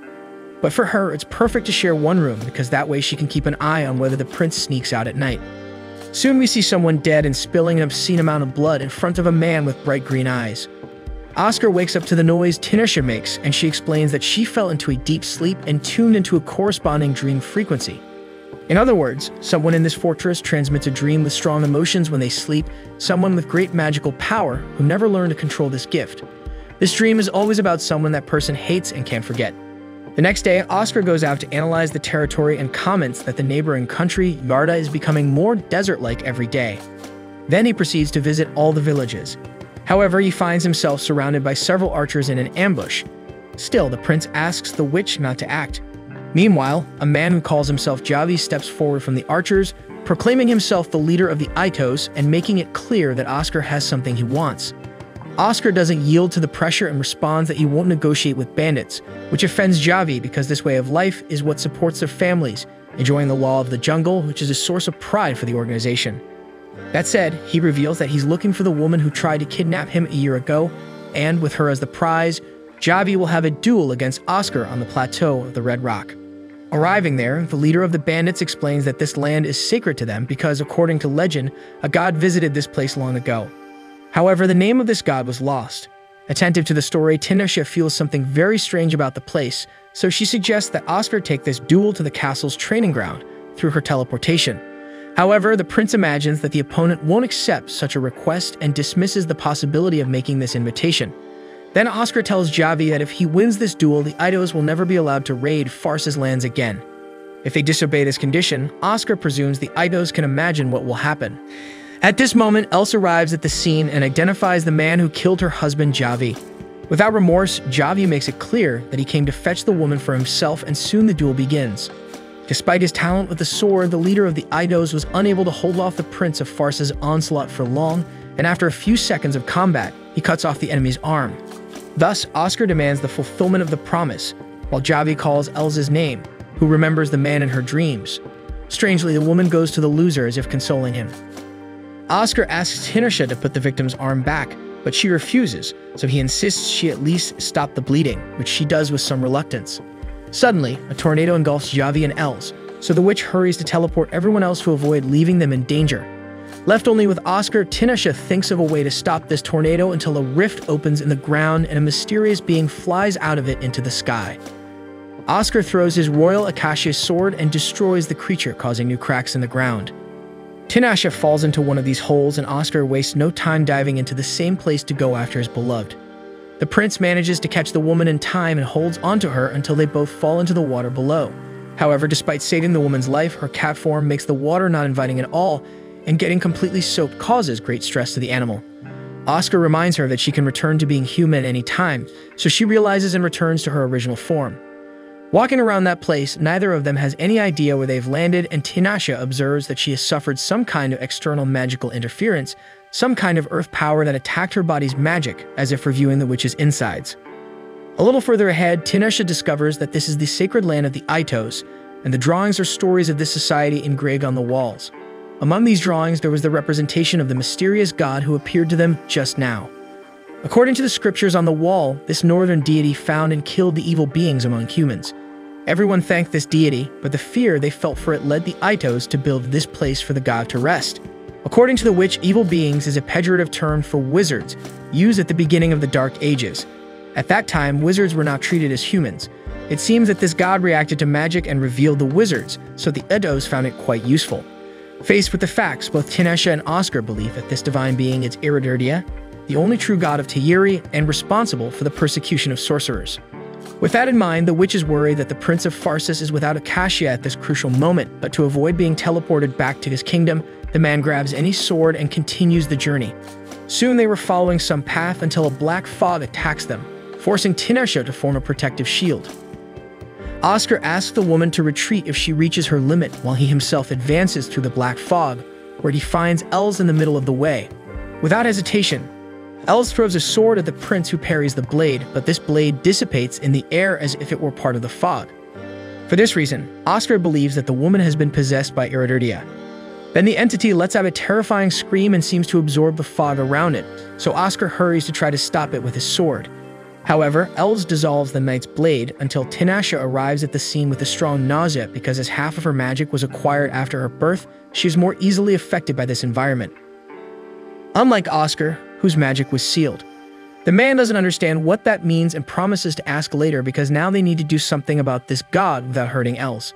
Tinashe is pessimistic about this because she considers it impossible to destroy what is inside the woman's body without hurting her. After all, maybe that figure carved on the wall was also a possessed human. Either way, first of all, Oscar needs to find Acacia again because surely that sword will have some effect against Ereturdia. Seeing his weapon at the bottom of that cave, Oscar questions whether a strike from that blade can't kill Els, and Tinashe confirms that it can, but everything will be worse if the entity escapes from there. At this moment, Javi arrives and assures that he will not allow Els to die, so Tinashe argues that if she surfaces in this way, those with magic will end up dead just by getting close to her. Moreover, the appearance of such an entity will certainly provoke a violent reaction from the wizards, which can endanger everything around. Finally, if Javi is not able to understand this, the witch will have to kill him too.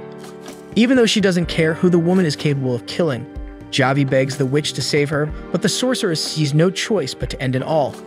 With that in mind, she asks Oscar to kill her if she becomes a threat to the world. The man assures that he would do that, but only if this condition is irreversible.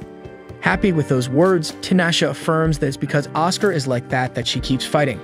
Having said that, she kisses the knight's forehead and swallows a small silver sphere.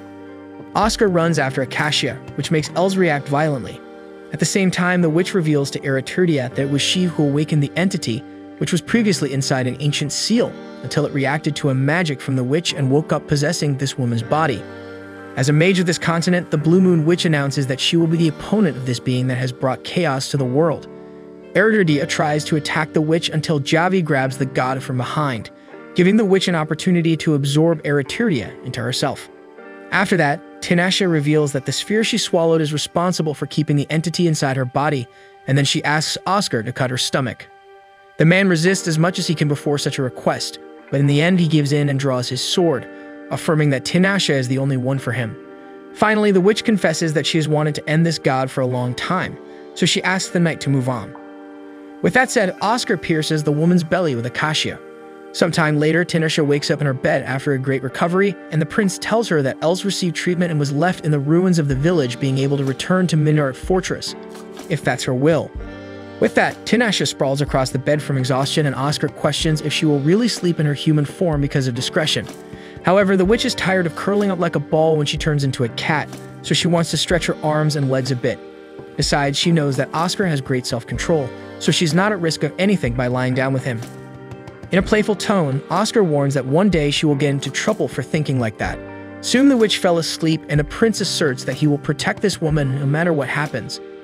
Then he kisses the girl's cheek, who doesn't know how to react but soon smiles at the young prince. The next day over tea, Lucrezia mentions she heard Tinashe was reckless again. The Blue Moon Witch doesn't think it was a big deal. Indeed, being stabbed by Acacia is concerning, but Ereturdia vanished, and that's what matters. Above all, she knew Oscar could handle it. Speaking of which, Lucrezia wonders what's next, since her pact with the prince was only for a year. Seeing Tinashe avoiding the question, the forest witch advises her not to do anything she'll regret later. In another part of the castle, two nobles discuss the possibility of Tinashe becoming the future queen of the realm, and how she would be the most beautiful woman to be crowned in Pharsis. On the other hand, a man listening disagrees, stating that woman is a witch. Norman, a civil servant of Pharsis, believes there are many other candidates, and it would be terrible to bring a sorceress into royalty. One of the men acknowledges that she is indeed a witch, but she's the queen of Tuldar, but Norman counters that nation doesn't even exist anymore. Suddenly, Tinashe herself appears in the corridor, but Norman doesn't back down, going further to say that as long as the prince is obsessed with her, this kingdom will never have a queen.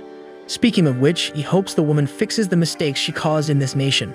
Calmly, Tinashe replies she could erase Oscar's memory, but it should be done without him finding out, so the men around interfere to say that's excessive. Finally, Norman is pleased to see the witch knows her place, then leaves. Pamira is outraged by that guy's arrogance, but Tinashe herself reassures the mage from Cuscal. After all, she understands that witches are seen as calamities in the world, so she expects them all to be hated. Later, talking alone, Pamira comments Tinashe is very tolerant, but she disagrees. She just tries to remember who she really is. Then the mage asks if that thing about erasing the prince's memory was true, and Tinashe confirms it was. Because even if he forgets who she is, at least she'll still remember, and Oscar can go back to having a normal life, being the strong man he is. Besides, Tinashe thinks the prince is stronger than her, and she doesn't even understand how she's still alive. That said, Pamira sees a self-deprecating discourse in the witch and argues with her, saying that if she intends to die, she should live among people and die as a human. In response, Tinashe hugs the mage, who makes it clear she's only worried about her friend and wants her to be happy. The witch replies she is happy, while drawing attention to the beautiful starry sky of Pharsis. Then reflecting Oscar's image on the moon using an orb, Tinasha comments that maybe a year was too long a period. After that, she pays a visit to the prince and shows the sphere she had just used, a gift to be appreciated, the capture of the sky in a frame. After thanking her, Oscar asks if everything is okay with the woman because she seems a bit sad. While saying she's fine, she tries to conjure something hidden, but Oscar notices and grabs her hand. With nowhere to escape, she admits she was testing a psychological spell. Oscar makes it clear he should be notified of any such matters, then insists again that the woman is not okay. So she confesses she's been thinking a lot about life and some things are bothering her. That said, Oscar said she should marry him and stop being a witch, aging normally beside him. Tinasha is very important to him and he doesn't want to miss the chance to spend his life with the one he loves. Expressing his feelings, he kisses the sorceress, who asks the prince to stop doing that. He says she should reject clearly if she doesn't like it, so she admits she's already accustomed to his touch, and it's for things like this that Oscar is also special to her. With that, they hug and were about to kiss again, but Lazar appears knocking on the door like crazy. Angry, Oscar answers the servant impatiently, who apologizes for bothering so late. But before saying why he's there, the boy sees Tinasha in the room and realizes he's in trouble, while Oscar confirms the guy can't even complain if he's killed because of this. Shortly after, Tinasha sees a winged creature flying over the skies, until an explosion occurs in the middle of the city, breaking the magical barrier of the castle. The soldiers begin the first defense movement led by General Owls, who orders the troops to divide into groups of 3 men. In the meantime, Norna was about to be killed, but Tinasha casts a spell that eliminates the enemy, saving the man. Tinasha asks if he's hurt, and he awkwardly replies he's fine. As the woman prepares to leave, Norman draws her attention again and wishes her good luck, asking her to take care of his majesty. With that in mind, the witch summons 5 individuals, Sen, Care, Mila, Nil, and Kumai. The 5 present themselves for battle and fight against the threat in Farsis, while Tinasha recites conjuring verses that provoke rain around the city. Downstairs, Oscar fought alongside the people, thanking for the rain that prevented possible fires. One of the castle maids was in danger, so the prince offers his hand to help her up. The girl thanks him, and upon touching the man, causes an instant reaction in him, making him drop Acacia and faint. Then the maid rises and reveals herself to be Adorea, Leonora's servant. Making her way through the enemies, Tinasha reaches the fallen man and tries to save him using magic. Later, after repelling the enemies, she lays the prince on a bed to continue his treatment before summoning Lucrezia, Als, Kevin Farsis, Pamira, and Sylvia. First things first, the Witch of the Forbidden Forest advises her friend to stop time, which she had already done, so she assumes that Oscar is being poisoned by a natural toxin, alcacia. When Tinasha confirms, she decrees that the man is a lost cause because this substance is deadly, and no one who has contracted has ever been cured since the Dark Ages. Despite this, Tinasha will not give up trying, so she plans to create a blood serum using her own body because it contains a lot of magic and time stands still within it. This means she can withstand the poison for a whole day. During this time, the witch will use her magic to create antibodies. Lucrezia warns that the woman will not be able to act as she intends in the face of the debilitating pain of the poison, but that's exactly why Tinasha wants help from the other witch. Lucrezia refuses to help and considers that the Blue Moon Witch is losing her mind because of this man, questioning if it's really worth risking her own life because of him. Without hesitation, Tinasha responds affirmatively.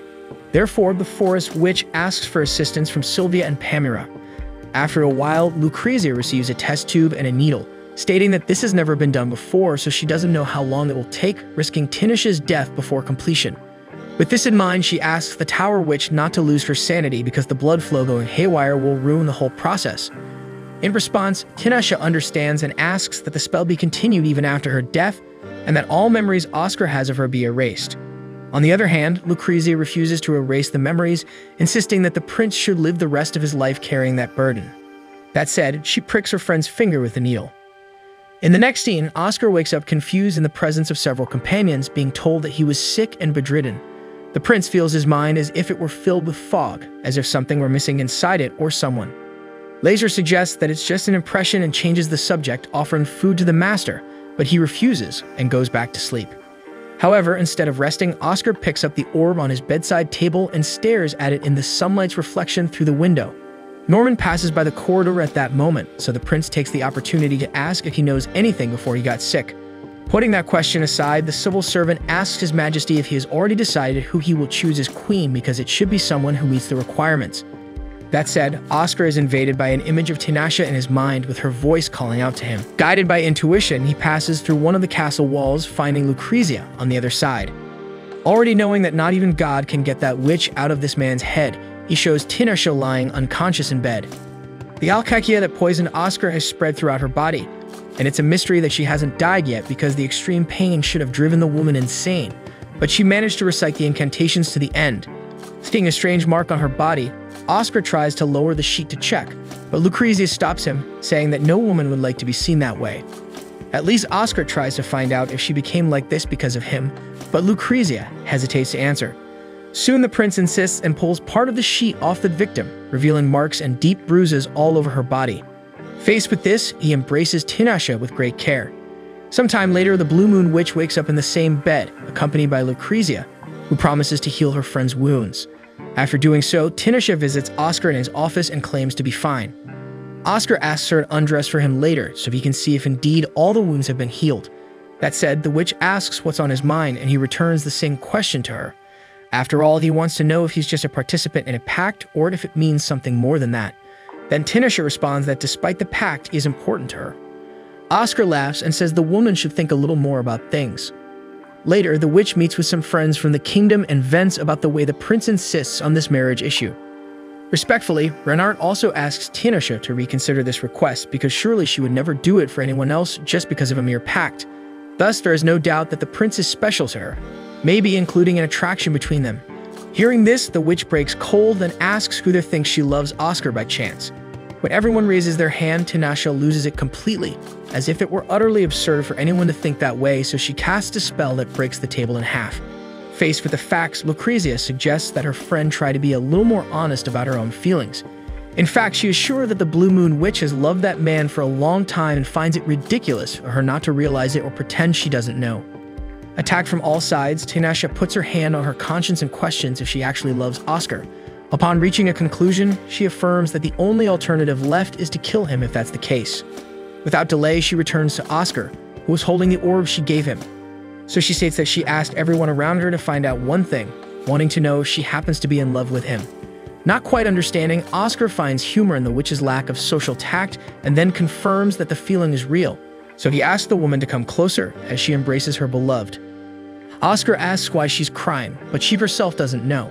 Anyway, she feels happy to have met Oscar, and this time she kisses the prince with conviction, unlike all the other times. At night, the two are together in bed and Tinashe realizes she needs to use much more spiritual power to invoke magic now. Oscar asks when the ceremony will be where the witch will have the privileges of the royal family of Pharsis. However, the woman does not seem very happy with this conversation. In her mind, just being Oscar's lover would be enough, but the prince doesn't want to hide her from the rest of the kingdom. As dawn breaks, the two are already performing their daily tasks, while Tinashe questions Oscar if the New Year festival is held in the Eastern Temple, and he says yes, and it's customary for him to go by horse to present himself to the people. Suddenly, Latola appears in the prince's office, informing that there are visitors in the tower. Despite being closed, 5 boys under 10 years old are trying to get in there, and from the conversation, it seems they are residents of Pharsis. Meanwhile, at the tower's entrance, the rascals are mocking one of them, say because the kid doesn't have the courage to try to open the door. Tinashe appears at the same time to scold the guys, so they say they came to ask the Blue Moon Witch if it's true that in the north it rains ice instead of water. They are sure it's a lie, but Sei said it really happens. Tinashe asks if they're talking about snow, then Sei confirms that's exactly it. The witch questions what would happen if the boys encountered bandits along the way, but Sei replies that the king became strong facing challenges on his journey, so she teaches that the king went through a whole training before embarking on any adventure, and then opens a teleport to take the boys back. Over the days, Tinashe casts a surveillance spell that covers the entire territory of the kingdom, although she notices absolutely everything that happens in that area,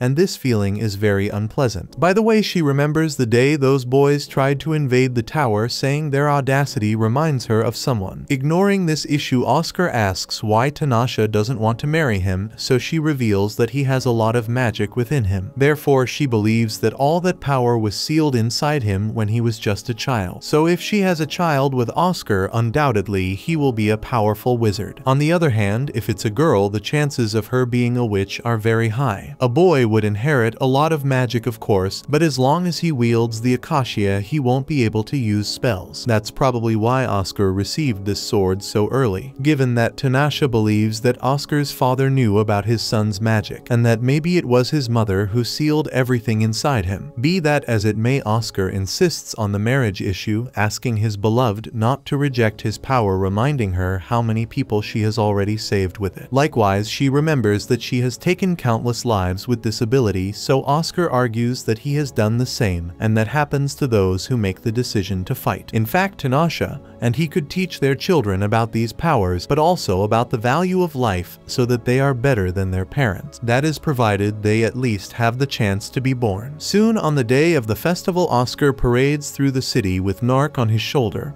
while Tanasha occupies another horse. In the midst of the crowd, the impressed Sei thinks about doing something mischievous. Following the celebration at the kingdom's temple, the king is cheered as he performs the usual gestures of the celebration with his beloved in the background far from everyone. On the way back from the event, in the middle of the road, Oscar and Tanasha notice that someone was watching Farses's convoy, so the witch summons lightning to make the imposters flee. Except of course Sei, who happened to be eavesdropping everything behind a tree, so the woman tells him to leave, reminding him that she already lectured him before about these things. Sei asks forgiveness from the witch and his majesty, while Tanasha tells the others to appear too, putting them all on horses to take them home. Sei, who was on the Blue Moon Witch's horse, asks how she was able to find out they were there, and she replies that she's always alert to everything. Right at this moment, a heavy rain starts to fall. Taking advantage of this moment, Tanasha invokes a spell that turns the water into snow, leaving the children impressed with what they're seeing for the first time. In fact, Oscar also finally discovers what snow is, and this additional feat makes the king realize that the world has much to offer when he's with the one he loves the most. Later, after arriving in Farses, Oscar picks Tanasha up, while his suitor asks for some time to think better about this marriage issue until the pact between the two ends. The king understands and then informs that he asked his father about his mother, and he said that Oscar should do as he pleases since he also got married for his own reasons. Anyway, the new king feels happy to be alive because now he can be with his beloved, who responds feeling the same. Meanwhile, Leonora, the witch who cannot be summoned, asks her servant how Tanasha was. The man says her spells seem different, so Leonora imagines she may have yielded to a man, which is reckless considering the life-threatening situation she recently went through. Be that as it may, Leonora intends to kill Tanasha if she's being careless. A day later, Lazar informs that they will receive details about the celebrations of Gandona's Foundation Day in 2 weeks. Oscar complains that he doesn't want to go because he's worried about the problems in Yarda in the east, but he has no choice. So besides Tanasha, the king decides to take Palmyra and Sylvia to help his beloved get dressed. Tanasha asks what's up with that because she can very well dress herself, but Oscar warns that it's a formal dress, so it's a different story. The witch remembers that she's only going as an escort, not a parade, but Lazar points out that everyone considers her His Majesty's bride. Faced with this, the woman begins to dislike the idea of going, and Oscar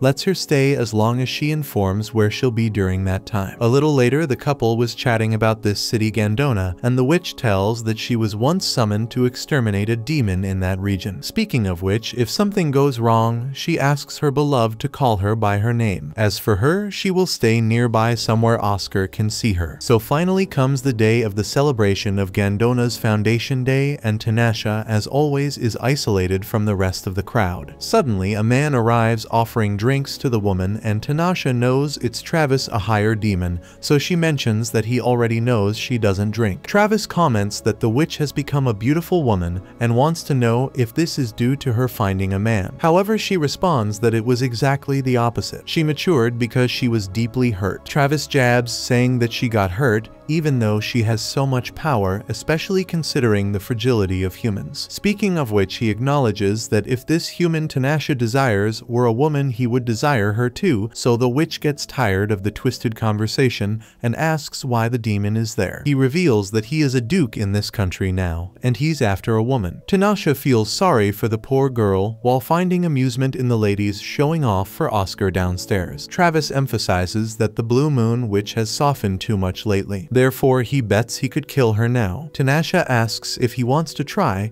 but the higher demon doesn't want to cause trouble in the middle of such a beautiful party. Speaking of trouble, a woman arrives scolding the man, saying he's flirting with women again. Travis argues to this damsel Oralia that Tanasha is a member of the Gandona royal family and he's acting as her guardian. Not buying into this talk much, the girl apologizes for the guy's behavior and introduces herself as Oralia Kanau from the Gandona royalty. The witch also states her name, which makes Oralia realize she is the bride of the king of farces. Travis pretends that he and the king are old acquaintances and comments that a child of this couple must be quite interesting. Tanasha retorts that it's precisely because she's not interesting that there's doubt about the marriage. Travis says that witches fear their children will be like them, so Oralia laments this, but believes that even if this child suffers in this world, surely this child would choose to be born to experience the sorrows and wonders of this world. That said, the damsel apologizes for being invasive in her words before leaving in embarrassment. Tanasha found this woman exceptional, and Travis explains that this is due to the fact that she has a strange power she never asked for. Hours later, Tanasha washes Oscar's hair during his bath, while he mentions that the princess of Yarda disappeared before reaching the Gandona border. There were internal conflicts in the royal court, and some members are even preparing for a war like the prince. That said, he pulls Tanasha into the bathtub and says he saw her talking to a man earlier who claimed to be a duke but had a strange aura, so Oscar questions if he is indeed human. Tanasha is impressed that Oscar noticed this,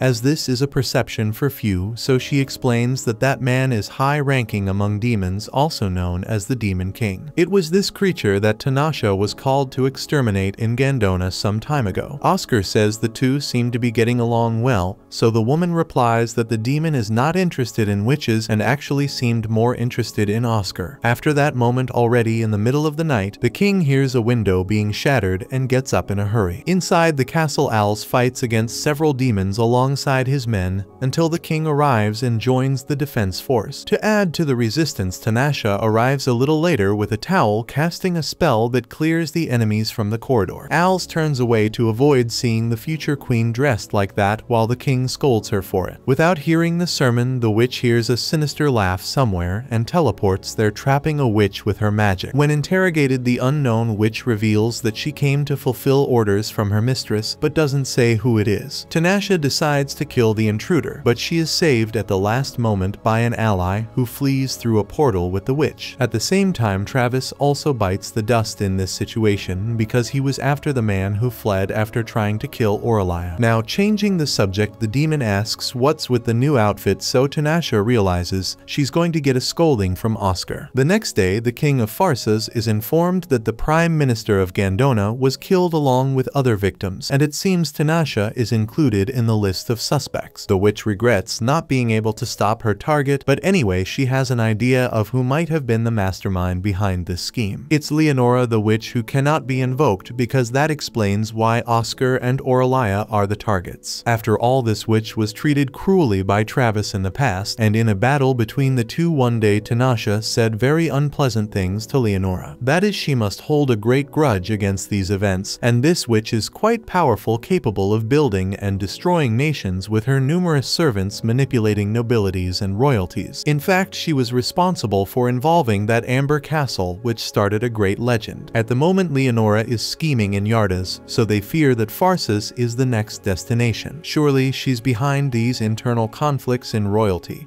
so they decide it would be important to contact the forces opposed to the prince of the region. Sometime later in the western region of Yarda, they arrive at the place where the princess of Yarda disappeared in the midst of a sandstorm at Kato Fortress. Finding her inside, the noblewoman of the region introduces herself as Nefeli Yarda alongside her servants Gate and Luzef. First of all, Oscar makes it clear that Farsis has no intention of making their intervention public and hopes the princess can do the same. That said, he states that the woman who flattered the prince is a witch and that he is the ideal option to kill such a being. Frightened, the princess questions what a witch wants with them, so Tanasha explains that Leonora is the witch who cannot be summoned, therefore she always appears when she is not invited. In other words, the people of Yarda were simply unlucky. To lure this witch, the travelers from Fars's bet that Leonora will know about the contact between Tanasha and the princess of Yarda and will certainly appear. To ensure this happens, they need to get rid of the sandstorm. According to Tanasha, Leonora has a short fuse which makes her an easy rival to defeat, but Oscar believes his contender also isn't a paragon of patience. Putting that aside, the Blue Moon witch also dealt with some members of Yarda's royalty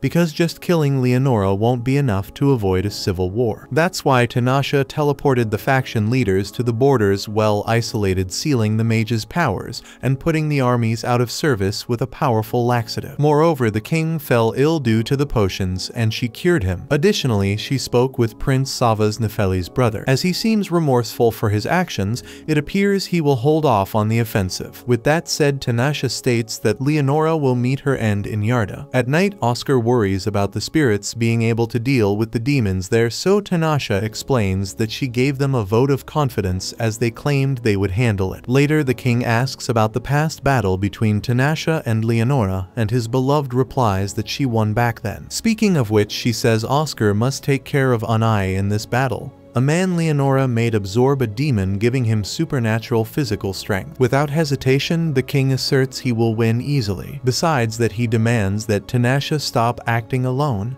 and in response, she claims she cannot forgive those who tried to kill Oscar. With that, the king of farces kisses the woman and begins to lower his head to more intimate parts, but she reprimands him, saying there's a right time and place for that. Insisting a bit more, Oscar argues that they might die tomorrow, so there's no better time. When dawn breaks again, Nefeli can't believe the sandstorm disappeared so easily, while Tanasha, still sleepy, warns that Leonora should arrive within an hour. To let the tower witch rest, Oscar asks her to lie down and requests Palmyra to keep an eye on her. Meanwhile, the witch who cannot be summoned awakens her fury upon discovering that the sandstorm has dissipated, so she summons Asahi and orders that Tanasha be killed immediately. After taking a bath, Tanasha claims she's fully awake now, making it clear that she doesn't feel well when woken up by someone else. However, Palmyra reminds her that even if she hadn't slept with her, she would have woken her up at some point because that's her duty. Suddenly, the princess of Yarda arrives to accompany the bath with two maids and looks strangely at the witch. Palmyra suggests it must be the neck, so Tanasha nullifies her marks with magic. Impressed, Nefeli asks if the witch intends to manipulate the king of farces just as that other sorceress manipulated her brother. Realizing the implication, the princess quickly apologizes, but Tanasha responds that Oscar doesn't listen to anything she says, so it's probably he who's in control of the situation. Speaking of the king, the witch asks directly if the princess of Yarda desires him for herself, and she lowers her head without answering. Faced with this, Tanasha analyzes that if the witches hadn't interfered, Nefeli could have become the queen of farces. After all, if the silence witch hadn't cast that curse on Oscar, if Leonora hadn't provoked a civil war, or if Tanasha herself hadn't been involved, perhaps these humans' lives would have been quite different. Thinking about this, Tanasha realizes that witches play too much with the fates of men. In an old memory, Leonora called Tanasha a pathetic child for not wanting to touch or be touched by anyone. According to her, witches have the power to live as they want and should use it to be free. Deep down, Tanasha never imagined that one day she would be desired by a human and that she could develop to the point of facing Leonora. Speaking of which, exactly 1 hour has passed, so the time has come. She then leaves the bath and reunites with Oscar, who was observing the war from atop Kato Fortress. Suddenly, she ties a ribbon from her hair onto the man and tells him to pull it if anything happens, because the sensation will be passed to the ribbon on her arm and nothing more. Next, Oscar proposes to Tanasha after the war, and she accepts after all the times she refused. Incredulous, the king questions if she's serious, and she reaffirms with conviction, leaving the rest of the members of farces speechless. With this confirmation, Oscar assures that he can no longer be defeated, so his future wife ironically questions if he intended to be defeated at any point. Then she confirms that it's time for the war to begin. Mounted on Nark, the two ascend to the skies towards the eye of the storm where Leonora and Anai await their enemies. Without a second thought, the blue moon witch attacks her rival, who dodges. Then she asks Leonora not to mind Anai because Oscar will take good care of him. In return, Leonora provocatively says that a spiritual sorceress who lost her purity has no value in her words. However, Tanasha points out that this fact gave her the chance to organize her spells, which she is eager to test. After all, she is a witch, and now lives as she wants, as Leonora likes to say. So the Tower Guardian fires a magic arrow at her opponent, who regenerates instantly. Soon, Tanasha realizes that she needs to deliver a more lethal blow. In the next battle, Oscar slices Anai's arm, but the man acts as if he feels no pain, gripping Akashia's blade as if it were made of rubber. On top of that, he regenerates his arm in a demonic form,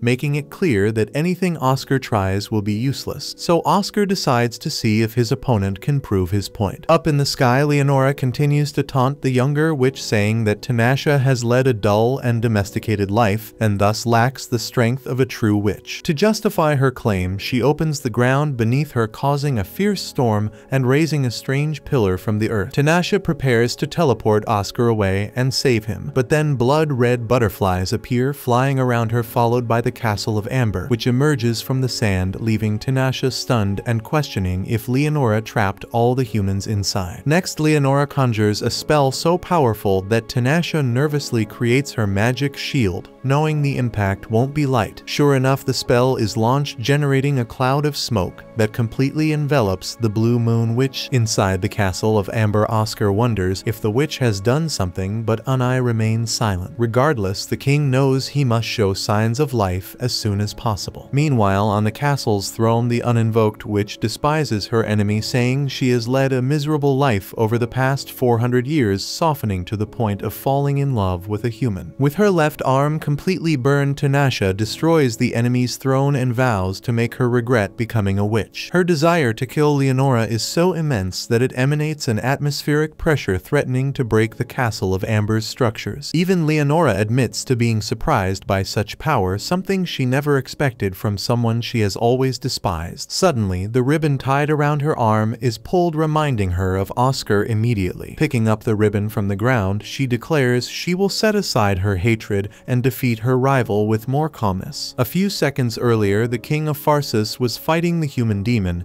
until he decided to pull the ribbon on his left arm, leaving Unai curious. Without satisfying his rival's curiosity, Oscar claims he knows what will happen but doesn't reveal it. Then Tanasha appears by breaking through the ceiling, and the man concludes by saying he knew she wouldn't lose to anyone. Alongside the tower, which Leonora descends and stands next to her servant, visibly furious. Seeing that the severe wound on Tanasha's arm hasn't healed, her adversary comments on how much she has weakened, but Tanasha sees things differently. According to her, Oscar was the person who motivated her to become a better person. When Unai steps forward to fight and Oscar responds in kind, Tanasha warns that Leonora regenerates quickly within the castle of amber's domain, so the battle must be as brief as possible. Leonora agrees, as she doesn't intend to linger there, and prepares a spell to kill Oscar. The fact that Tanasha placed herself in front to protect the human seems to have unsettled the witch, who remains speechless. At the same time, Oscar cuts off Unai's demonic arm, and Tanasha gains an advantage over Leonora,